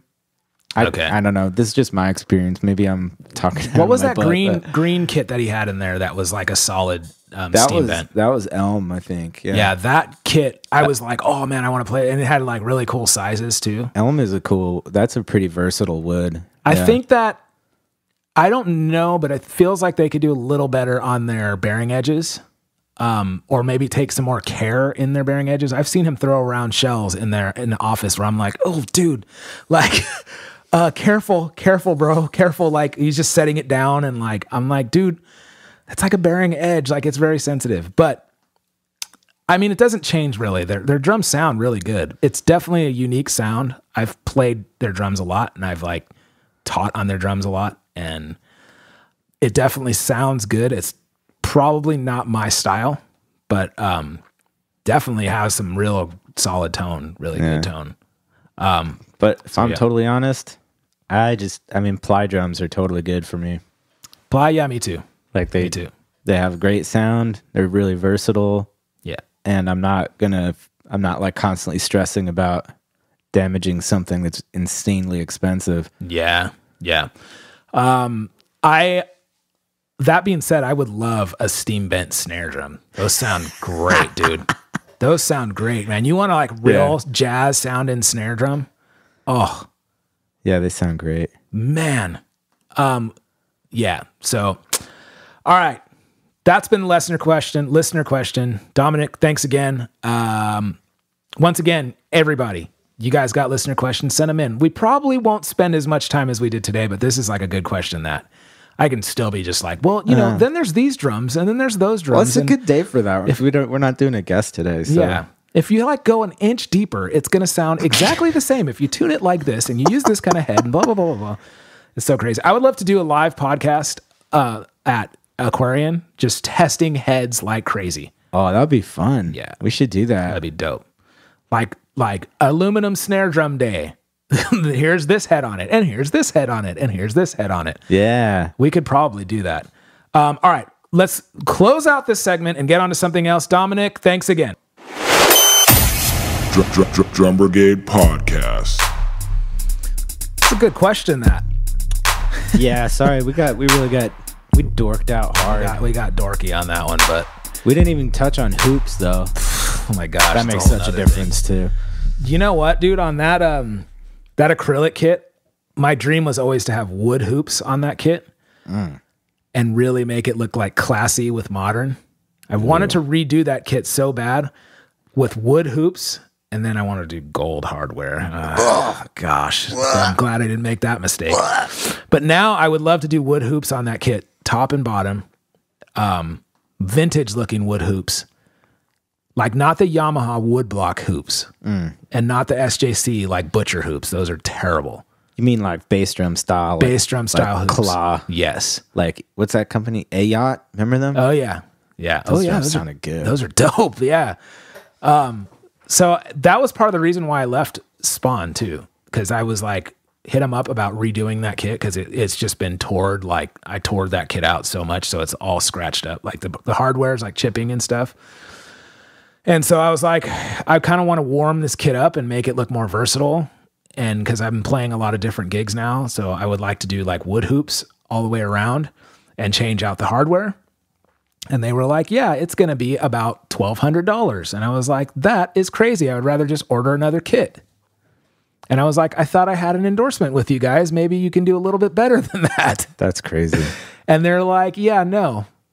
And so I'm like, okay, well, let's talk about ordering a new kit. And they were like, yeah, it's going to be really expensive. And I was like, I think I'm going to move. I think I'm done with you guys. I think I'm done. Because like, if I'm going to pay that much, I'd rather play what I want. Yeah. And like, no offense, I loved Spawn when I was playing them. They're great drums, man. They are. They really are great drums for being like a Keller Shell company. They're like really well-made stuff. They make their own lugs. Their craftsmanship is top notch, dude. They really do a good job. They were way better when Dave Pimentel was there. I'm opening up a freaking book right now. Yeah, you're really diving deep. Yeah, I mean, dude, I'm not going to talk crap about them. They were great. They're like, there's no denying how good their drums are. Their drums are really fantastic. Never played them. Well, you're missing out because they're good stuff. Let's really? I want to get your beach balls out and play on them sometime. Right. Yeah, we can probably get the 12-inch rack out today. Yeah, they were great. They were a great company, man. Like I was really good. I would love to have Dave on the show. Dave no longer works at Spawn, but he was like an equal 50-50 partner. Okay. I don't know what happened with them, why they split, but you know, I've seen some things. That's all I'll say. And like, it's funny because it didn't end well with me and Spawn. Which it was just, I'll have to get into that on one of our episodes, but it was just, wasn't a fit for me anymore. They weren't giving me the support that I needed for touring. It was just really weird. And like their image, like when I was going through a transition period where I was not playing with the bands that I was originally playing with when I signed on with them. And so I was trying to change my like image. Like I was kind of trying to market myself a little differently. And it was not a fit, dude. Like I'm not a rock and roll guy. Like, edges, flames, girls and G-strings. That's not my thing. And so that's what their whole company was like. Every ad was like either a girl in G-strings or a guy on a Harley or like, dude, I ride a Vespa and I'm into ska music, I remember that era. It was very... But the thing is, it still is that era with them. They're still like making flame drums and like edges, like cool metal, like, industrial looking edges. And like what did it for me was like, I went on I was like going through the, like, I don't know if this is a fit for me blues, and I was like looking at their MySpace, I think at the time. Yes, MySpace. And, or maybe their Facebook. And I was just like looking at their artists and I'm like, am I one of these guys? Like, I'm not one of these guys, dude. Like, and then I was like, flames? Like, oh man, I hate flame drums. I'm like, dude, more power to you. If you got flames on your drums and you wear a flame bowling shirt, that's cool, man. That's good. You do your thing, but that's not me. That's all I'm saying. Yeah. Okay. So, and then I like look at one of their ads and they're like, get a Spawn snare drum. And it was like a girl like bending over with a G-string, like hitting the snare, a flamed out snare. Oh. And I was like, oh, no. The deal. Now listen, I love G-strings. Girls, booties. Yeah. Okay. I'm a man. Okay. But dude, I don't know, man. That's not the marketing angle that I'm trying to play up. Dude, I'm looking at their artists right now. I'm probably still on there. Just kidding. Oh, that'd be amazing. I'm hoping I'll find you on here. No. The guy that plays for Agrolites now plays their drums. No, good for him. That's funny. Funny. That's a whole nother soapbox. Oh, wait, we didn't get your stuff.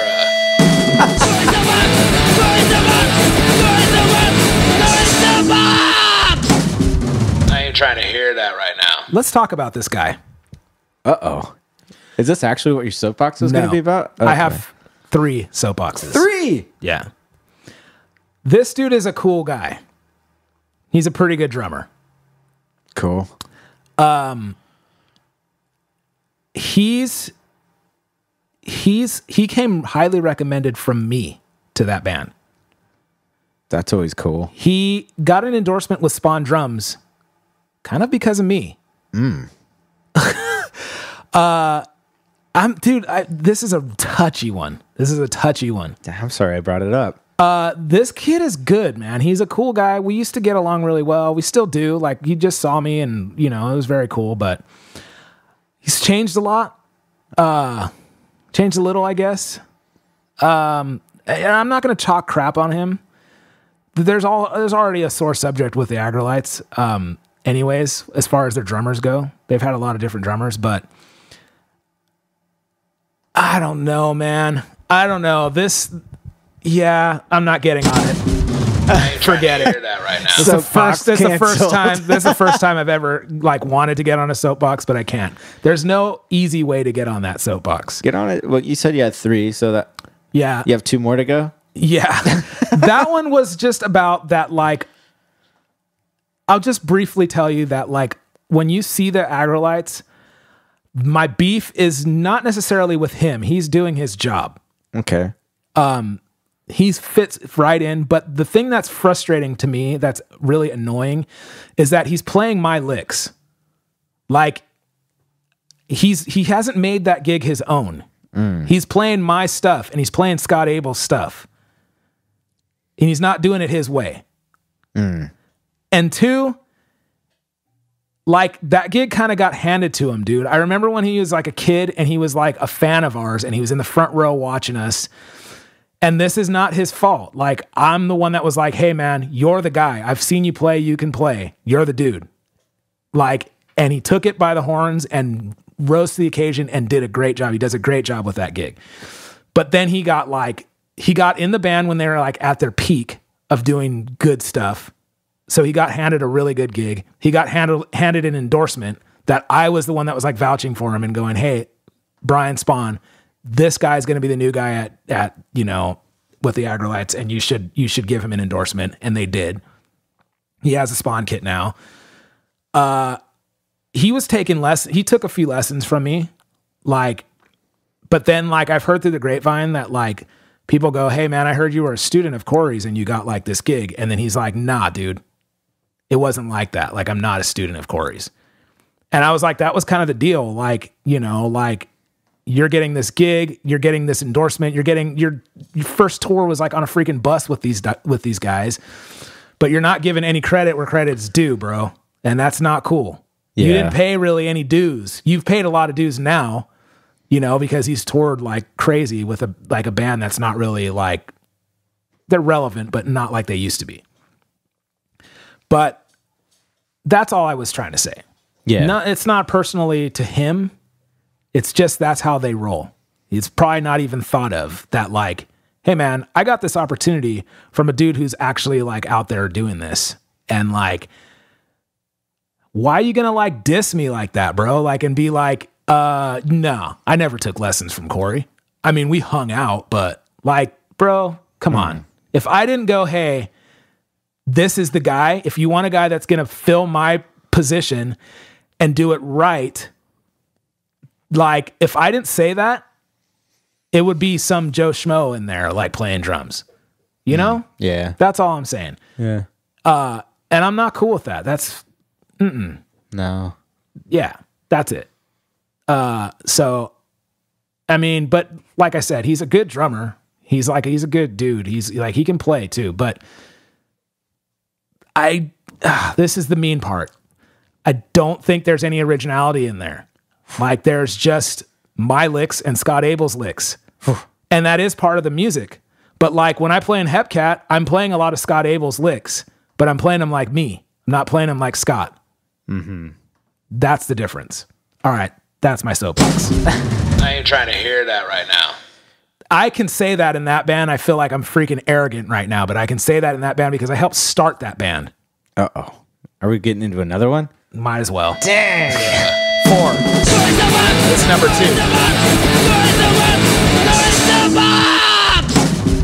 I ain't trying to hear that right now. I have some beef with that band because I feel like throughout the history of that band, like I've played in a lot of bands, like I don't have beef with Sharp Shock because I left that band on my own accord and I feel like that band is doing it without me, but they have a drummer that's not trying to be me. He's him. Yeah. Right? And Sharp Shock is cool. They're cool guys, man. There is no beef. Like there isn't like, I didn't leave, like maybe they thought I left on bad terms, but I just wanted to slip away. I'm not going after them for any money or anything like that. It's not like that with us. Sharp Shock is cool. And they're doing their thing with or without me, and that's what I wanted. Agrolites is the same way. The problem with Agrolites is that I'm being written out of history, and the guys that have played and started this freaking band have been written out of the history of this band. People that like the Agrolites now would never know that me and Jay Bonner and Brian Dixon were even in the band. But we were the guys that were like the Agrolites. Yeah. My opinion. Okay. Like, granted, like the guys that are in it now, okay, like Roger and Jesse are like, they're good guys and I know them too and they're cool and whatever, but this is my platform and that's why I have this, my podcast, because they just released our first album again, or they're going to re-release it. They're going to release like a coffee table book about it. I'm supposed to be talking to this record label guy that just keeps pretending like he can't get a hold of me. And I'm like, dude, I want to tell the real story of what happened in this freaking band, dude. Like, how am I opening, my band is opening for you guys. And you know, the history is water under the bridge now. History is history. But like, I don't like people not knowing about the legacy that I've left in this band. Yeah. Okay. I've spent like 9 or 10 years of my life touring like most of the year with this band to help it get to the point that it's at now. And they're trying to leave you out of the It's book like we're not about- even mentioned. Yeah. I mean, crazy. I mean, I'm sure I'm mentioned. You can't deny like the pictures and the show footage and all that stuff.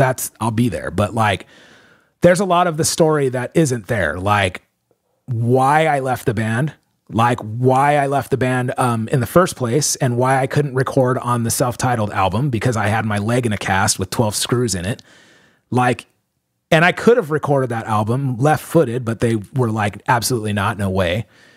When I wanted to take time off to get married, the singer was getting married. He took time off to go on his honeymoon. The band was like, no problem. Like 6 months later, I was like, guys, I got engaged. I'm getting married. Here's the date. Me and Summer were getting married. And I was like, I need some time off to go. I can't do this tour because of my honeymoon. And they were like, absolutely not. It's either your wedding or the band. What? And I was like, my wedding. And they're like, all right, we're getting another drummer. And I was like, all right. So I was like, well, why is it cool for the singer to take off time for the wedding and not for me? And it was like, so that tells me that like they were like trying to get rid of me, maybe. I don't know. So That's I was crazy. like, all right, forget it. I'm out. So I bounced out. And then 2 weeks after my honeymoon, I should say, I got in a motorcycle crash and broke my ankle. So I was like ready to come back and do the next album and tour it out. But I was in the hospital for like 2 weeks and recovering for months on end. So I couldn't record the next album. So Scott recorded the next album, toured it out until my leg was healed up. And then I came in and did the next tour. And that's when my whole pill thing started, where I was like on pills and like trying to get through my shows because my ankle was still like a beach ball and very, very, very sore. But I still did it, made it happen. Then we recorded Reggae Hit LA. And then, Jay like left, which was the bass player, original member, the dude who really like him and Brian are the guys who really put this thing together. And then when Jay left, it was like the management started taking control and started making us like tour when we like on stupid nonsense tours where we should have been headlining over the bands we were touring with. And it was like it started turning into a mess. And so I was like, I'm not down with this. I'm out. And that's when I left for real. And I was like, I'm not coming back.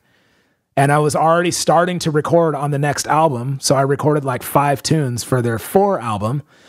And like I was cut out of history from that point forth. That's crazy. And like from that point back, I had toured and toured and toured and toured and toured and toured. I would see my wife for like 4 days, 2 weeks, and be kissing her hello and then kissing her goodbye because I'd be back on a plane flying out somewhere to go tour. Dang. And that's what I don't like is now some kid comes in, which I really liked. Like I said, I recommended him. Mm-hmm. I was like, this is the guy. Trust me. I know the guy that's going to be right for your band. I know what this job takes. You need a young kid that's not concerned about money and not concerned about like being home with his wife. He just wants to get out there and tour with one of his favorite bands. And that's what this dude was. And he's been in the band ever since. He had a little hiatus, but he's been in the band ever since. And that's great. That's why I recommended him. But like, don't be one of those dudes that is like, hey, like, I just hoped for a little bit more of like, dude, but what about Corey? Like he's the dude that like I'm mimicking here. Yeah. So I'm not trying, I hope it doesn't sound like I'm bitter, like, cause they've asked me to come back and like do gigs and stuff. And I'm just like, absolutely no way. There's not a chance.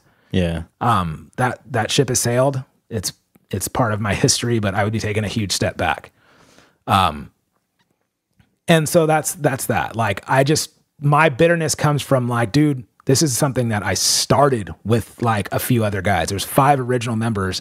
And then there's guys that like, I think I have it bad, but there's guys that were like on the first album that really developed that sound, that were the real players that are not even mentioned. The other guys are taking credit for their playing. That's some stuff, dude. We'll get into, I think when this book is released, I have to get on like a real Agrolite topic and have these people know the truth about this band. Cause like, it's not all bad. I mean, some of the best times of my life were in that band.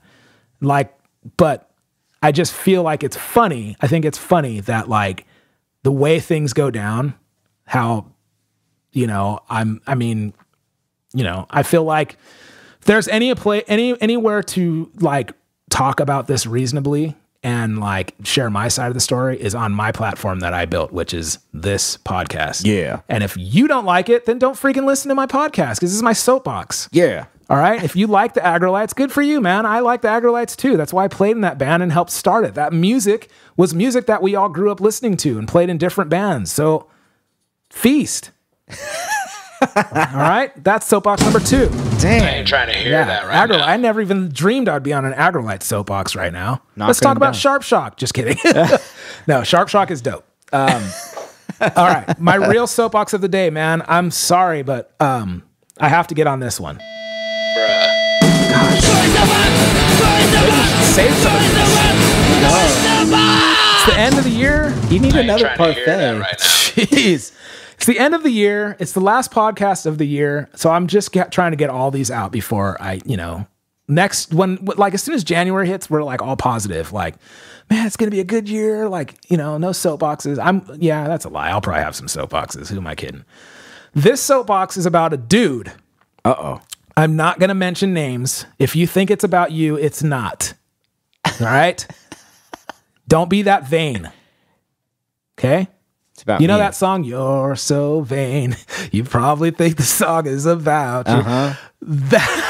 The funny thing about that song is it is about him. No one thinks about that. It is about him. You probably think the song is about you. It is about you. All right, that's not what the soapbox is about. No. This guy. Okay, so this guy is just in general. I get hit up so often. This is like actually kind of related to my soapbox last episode, or maybe the episode before.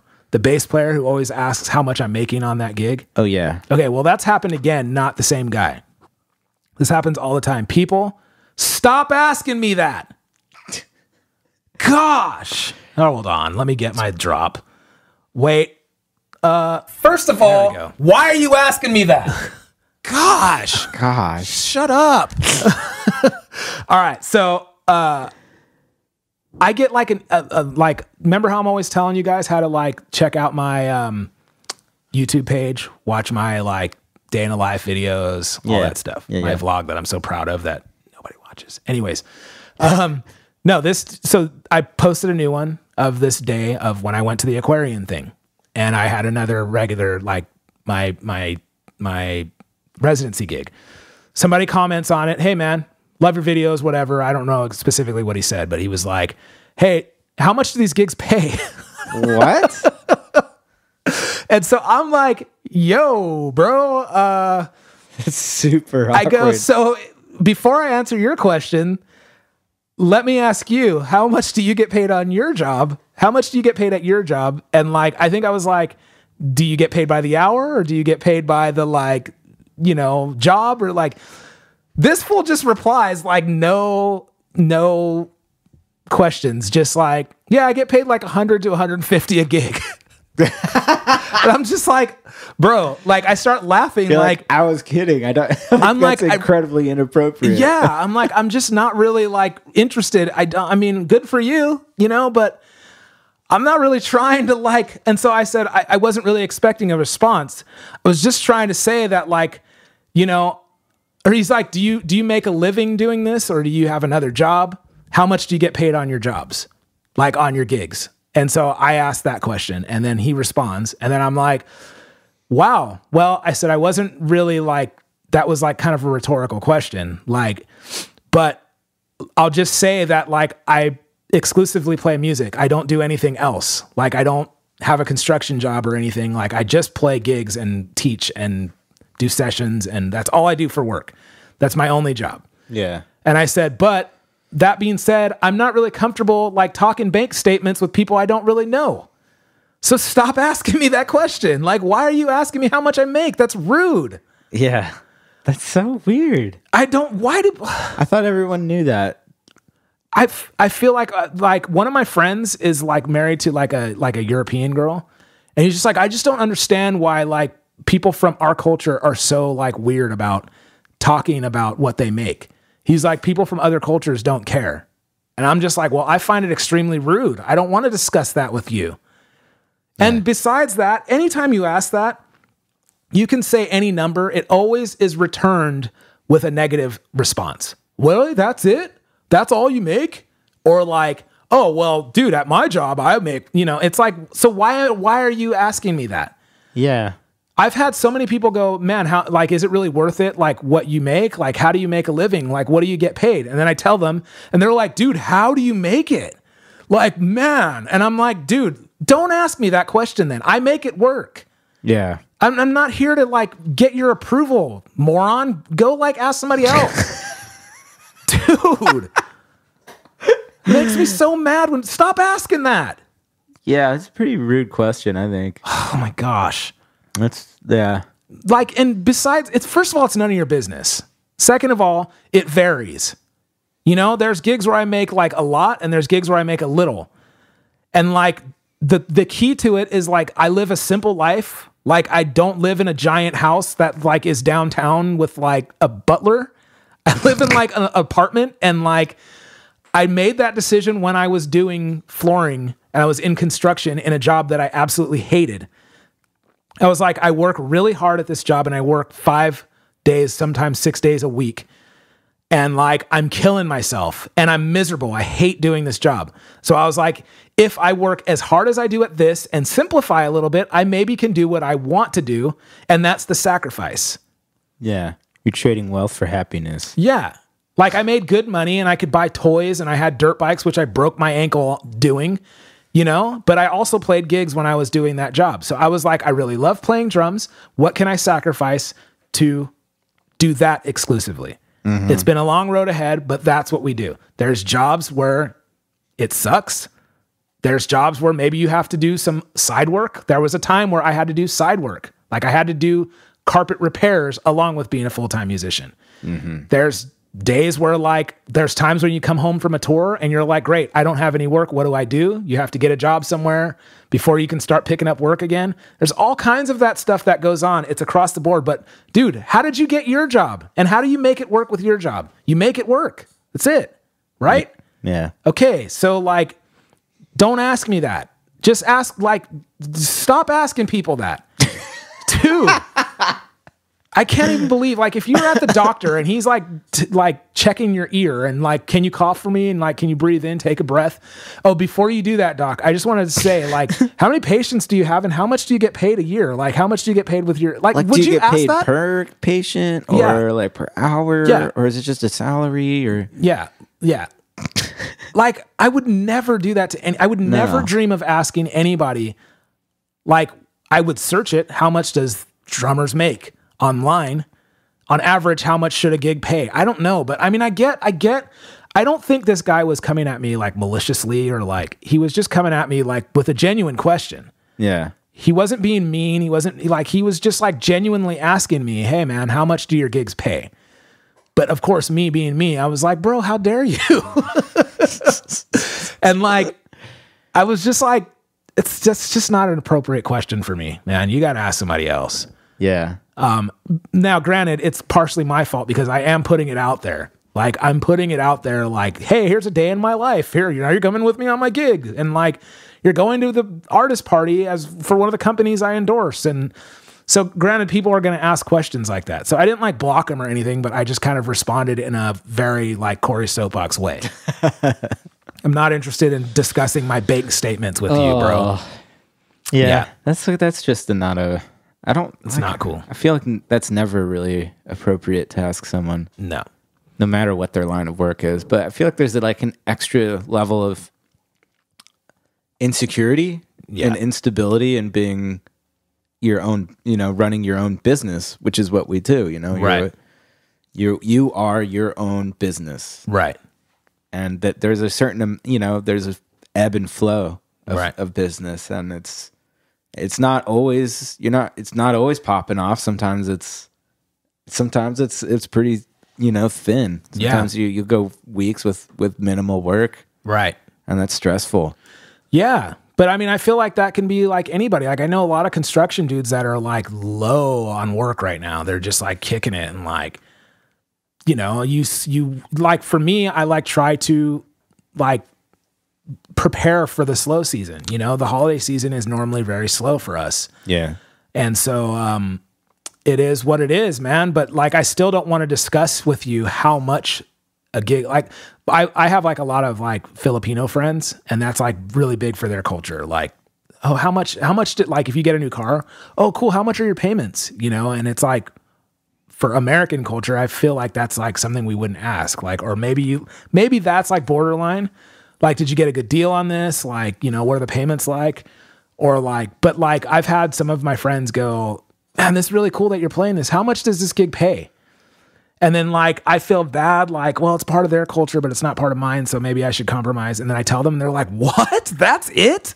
And you're like, bro, why did I tell you? Like, I don't know. I can't get around it. It's a really odd thing. It's like asking someone what their financial comfort is currently. Yeah. It's never. How comfortable are you financially right now? How is your life? How are you doing with your finances? And it's also like, it's a fine line, because if you're like, oh, I get paid $5,000 for this gig, they're going to be like, bro, like, you're rich, you know, like, but if you're like, I get $50, they're just like, what? You know? So it's like, you can't really, there's not a number. Like, I feel like people that aren't musicians think that you make tons of money playing music. Like, but man, it's just, dude, it's like, and it's, I can't express to people like how much this is like a normal job, even though people think I'm just when I'm playing a gig, I'm at a party. You know, it's like, this is like a very normal job for a lot of people. It's different in a lot of ways, but we're working, you get paid for your work. You have to put things in perspective. Like when I was doing carpet, it was like, okay, well, they just spent this much on the carpet and then they just spent this much for the installation, but nobody's spending like $20,000 to get new flooring in. It's like, what would you pay to get new carpet in your house? You don't, it's like, it balances out, you know? It's like, it's no one's getting rich off of being a carpet installer. Yeah. So no one's getting rich. Like, I know you think the music industry, everybody is Beyonce, but it's not like that. Like I'm a working, like I'm kind of like a blue collar musician, you know, I'm just working like on every angle I can to make a living as a drummer. So that means I play gigs. That means I teach lessons. That means I do studio sessions. That means I tour, you know, that means I do vlogs and have a podcast. That means I have all my hands in all different avenues to try to make a living at what I do. Yeah. And like, that's as simple as it gets. So if you see me playing at a bar and you're like, okay, well, how much would it be for a bar to handle? First of all, how much is this bar making tonight? You know, if there's 100 people in there and they're drinking, you know, and like all that stuff, do the math, dude. I'm not making freaking hundreds of thousands of dollars on this gig. Yeah. You know, and some gigs are better than others. Corporate events are better than like bar gigs, you know, wedding gigs are better than like bar gigs. You know, like if I'm playing a cheap like showcase gig that I'm not getting paid very well, but I'm receiving 5 gigs out of that do pay well, that's an investment that I'll make for my business. Mm-hmm. If you have to go and bid 5 jobs and you get a few jobs out of that, you're willing to make that investment, right? So that's what it is. It's like, dude, I'm not getting rich off of playing drums. I'm making an honest living off of what I do. It is kind of funny how people look at the music industry as like it's like if you're not famous, you're not successful, right? Or you're not a real musician or something. Yeah, man. People have such a misconception of what being a musician is. I've really had bizarre. so many people like when they go like you're at the bank or something and they're like, so how's it going? Like, oh, good. So what do you got going on today? Oh, just working. Oh, what do you do for work? I'm a professional musician or drummer. Are you famous? I'm like, no, just a musician, live in Oceanside. Do you play with anybody I know? I don't know, man. Have you heard the Schmucky Metals band? Like, it's like, no, like, I mean, maybe, but like, it's not what you think. It's just, I'm just a drummer, man. I'm just a drummer. Like, yeah, I know it's weird. It's bizarre, dude. Talk to my wife for like 5 minutes. You'll see. My wife is like, could care less. She's just like, yeah, I've seen you play. It's all good. Oh, I like that band. I don't really like that band that you play with. It doesn't matter. It's like, proud of me. Yeah. Okay. That's cool. But at the end of the day, I can come home from the biggest tour I've ever done. At the end of the day, it's like, all right, cool, babe. Welcome home. I'm gonna need you to do the dishes and I need you to throw out the trash and the cats need kitty litter. All right. See, I gotta go. I'm like, dude. Yeah. So that's it. All right. Soapbox number 3. I ain't trying to hear Stop that right asking now. me that. If you think it's cool to ask people how much they make, just stop. Yeah. Go up to a police officer or a fireman and be like, hey, man, I appreciate what you're doing. You're really great at what you do. How much do you guys make? See what happens. Sir, turn around. If you're black. Just kidding. Just kidding. I have one more, Phil. Oh, man. We've been going on a long time, but I have one more. This is the end of the year. Dang. Okay. Bruh. Get them all out.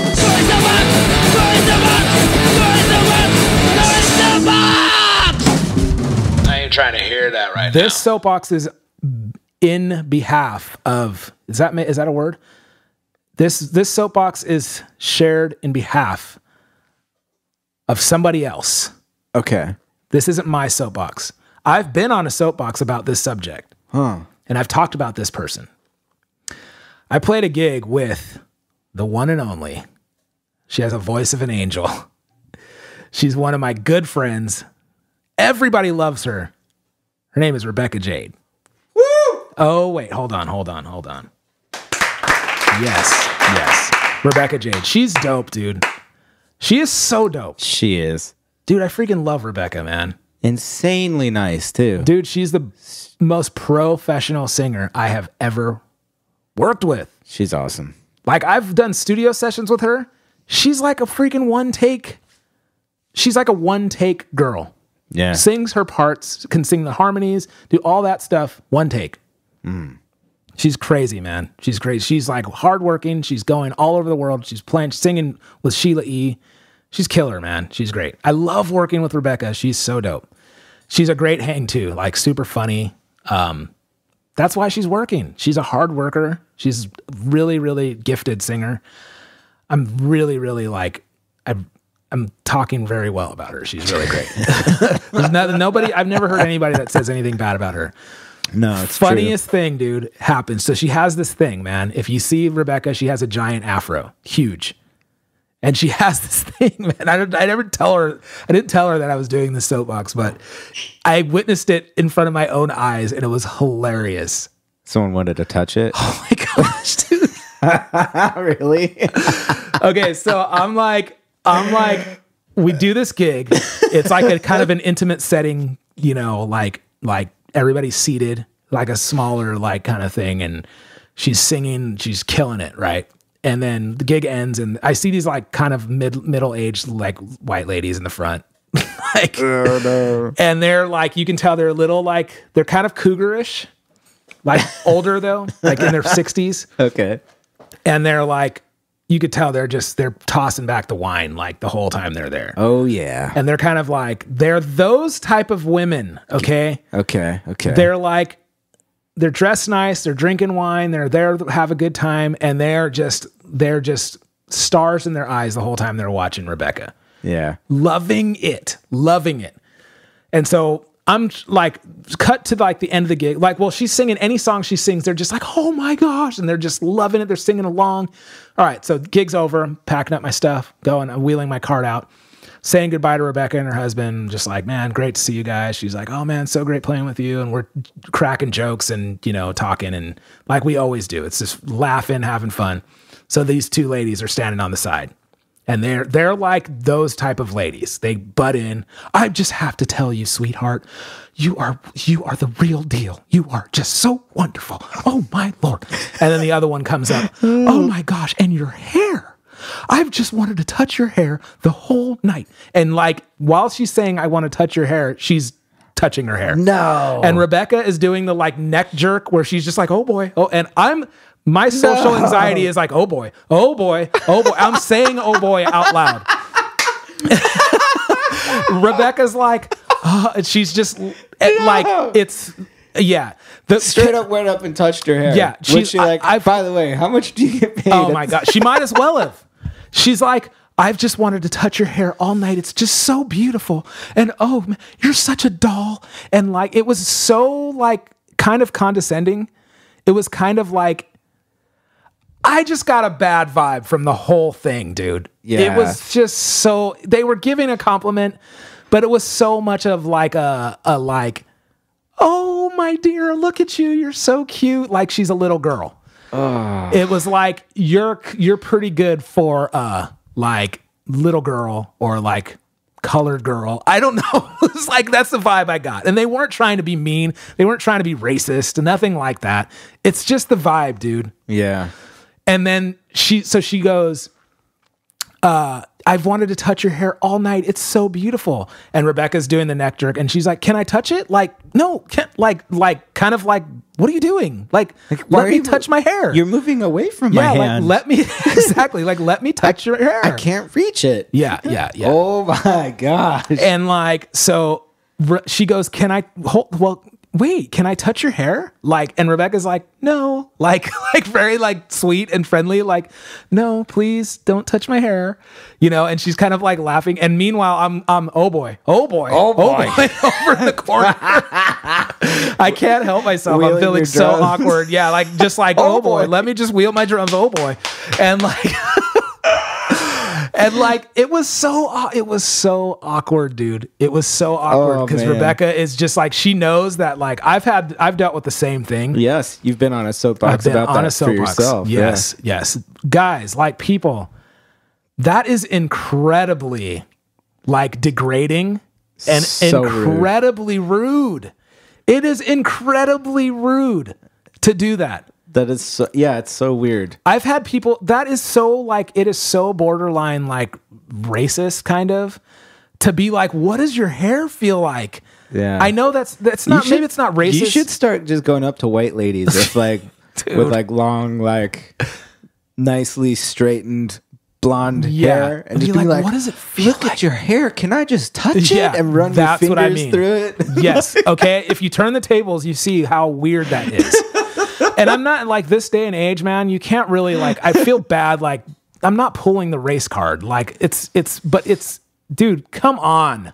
I mean, I feel like it's absolutely something unique to that hair type. I cannot tell you how many people have wanted to touch my hair to see what it feels like. Yeah. And then go, wow, it feels like cotton or it feels like wool. Oh. That is so rude, dude. Yeah. And that's what was happening before my eyes. Yeah. With Rebecca, dude. I feel like I've seen it happen with any, like people with any type, any skin color that has a like really curly fro type hair. Yeah. I feel like it happens, but obviously like way more. Dude, when I had my like big old like early Bob Marley dreads kind of fro. Oh yeah, dreads too. People do that with dreads too, right? So incredibly rude. It's so incredibly rude, and like I had so many girls like intrigued though, like in a like pickup kind of way. Like, oh my gosh, your hair's so cute. Can I feel it? Oh my gosh. I'm like, nope. Can you please get your freaking dirty, disgusting hands out of my hair? Like, that is so weird. And like, so that was happening before. Like, dude, Rebecca's hair is naturally beautiful, okay?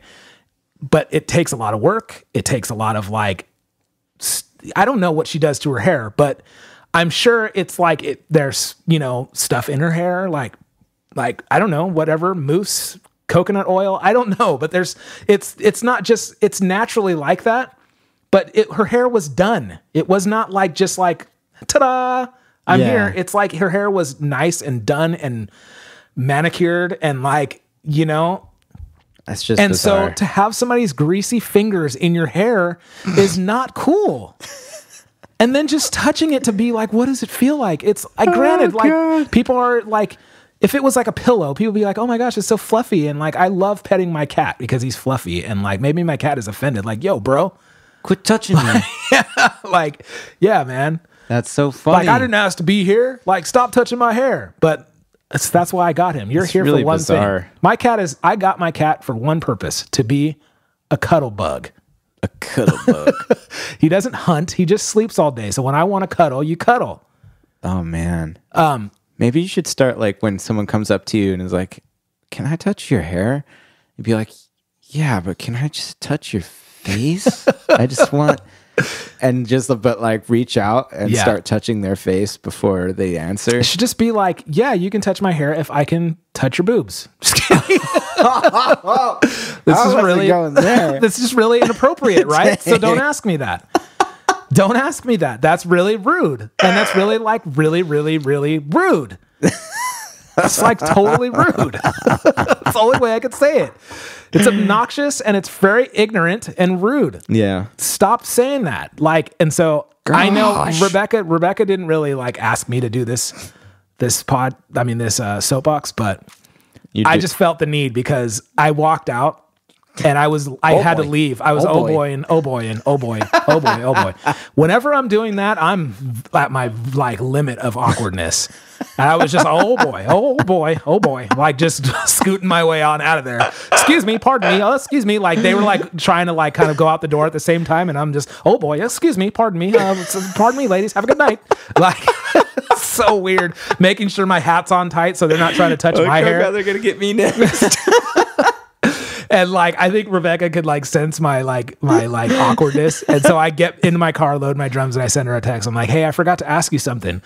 And I'm like, I waited a minute and I'm like, I needed to come back in and ask you, can I just touch your hair real quick? She's just like, oh my gosh. She's like, you wouldn't believe how often that happens to me, like almost on the daily. Oh my I'm just gosh, like, I dude. feel so bad for her. Like the way she reacts to it is so funny because she's so like hardcore, like, no, please don't, no. But she's still like doing it with a smile. Like she's so used to it. Like, no. And that would be me going, oh boy. All right, so that's my soapbox for Miss Rebecca Jade. I ain't trying to hear that right And now. that's all 4 soapboxes of the day. Don't watch me too carefully, all right? I'm still working on it myself. Man, Man, you got a lot off your chest today. dude, that's what happens when we take a week off. Just think about New Year's. I'm probably going to have tons. Oh my gosh. You got a New Year's gig? I don't. What? Yeah. Dang, this is like the counting first down with the fam. First year in a long time. I mean, who knows? Maybe something will pop up. But Man. as of now, I'm just going to be chilling out and taking it easy. I've had one the night before. Oh, that's which good. it's kind of cool. I'm kind of excited about it, actually. Yeah, I used to say no to all my New Year's gigs, and I just can't. I got a cruise that I'm doing. Nice. It's like a 4-day cruise. Woo. Phil, I'm going to be honest with you. Huh? I might jump off the wagon. You mean you're going to drink? Yeah. Oh. I might. I've been good. I haven't had a drink in a couple weeks now. I got to say that, like, I haven't had drink for like 3 months. There's days where I flat out don't miss it. And then there's days where I'm like, oh man, I really want a beer.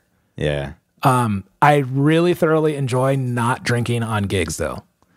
But I'm going to be on a boat with nothing to do with a bunch of teeny boppers. And I'm not using that as an excuse. I think I'm going to like not go hardcore and be like, I am straight edge. But I'm just going to be like, maybe special occasions. Like I'm on a cruise. I'm in Mexico. I might have a few beers.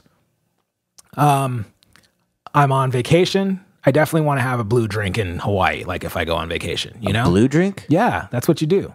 Like a blue lagoon or something. I don't know anything about Hawaii. Phil, you haven't gone to Hawaii? No, dude. I just need to make enough money so we can do the Drum Brigade Hawaiian experience. Be rad. Dude, Can we set up on a volcano? Play drums on a volcano? Phil, I want to play drums next to some lava. you have to go to Hawaii. Let's go. When your kid is big enough, you have to go. Let's get on the Drum Brigade jet. Okay, let's do it. If we can get any sponsors for the show, we can go to Hawaii. Yeah. Just need sponsors. Ladies and gentlemen, this has been episode 24 of the Drum Brigade podcast. Thank you for listening. Hold on, people. Gosh. We got the rest of the year off. We're going to come at you in full effect next year. Before NAMM Show, we're going to gear up for NAMM Show. We're going to take NAMM Show by storm. Yeah. We're gonna get those interviews. Yeah. We're going to have a web show starting next year. So good. Drum Brigade Podcast, thank you guys so much. Hit that subscribe button. Thank you for listening. Dominic, thank you for your question. Rebecca, thanks for the soapbox. Oh yeah, love you, Phil. Thanks for such a wonderful year. Oh, thank you. Yeah, thanks for producing the show. Thanks to everyone. Thanks to all of our guests. Thanks to the drum world. Thanks to everyone. Thank you. Thank you. Happy New Year. Oh yeah, Drum Brigade Podcast.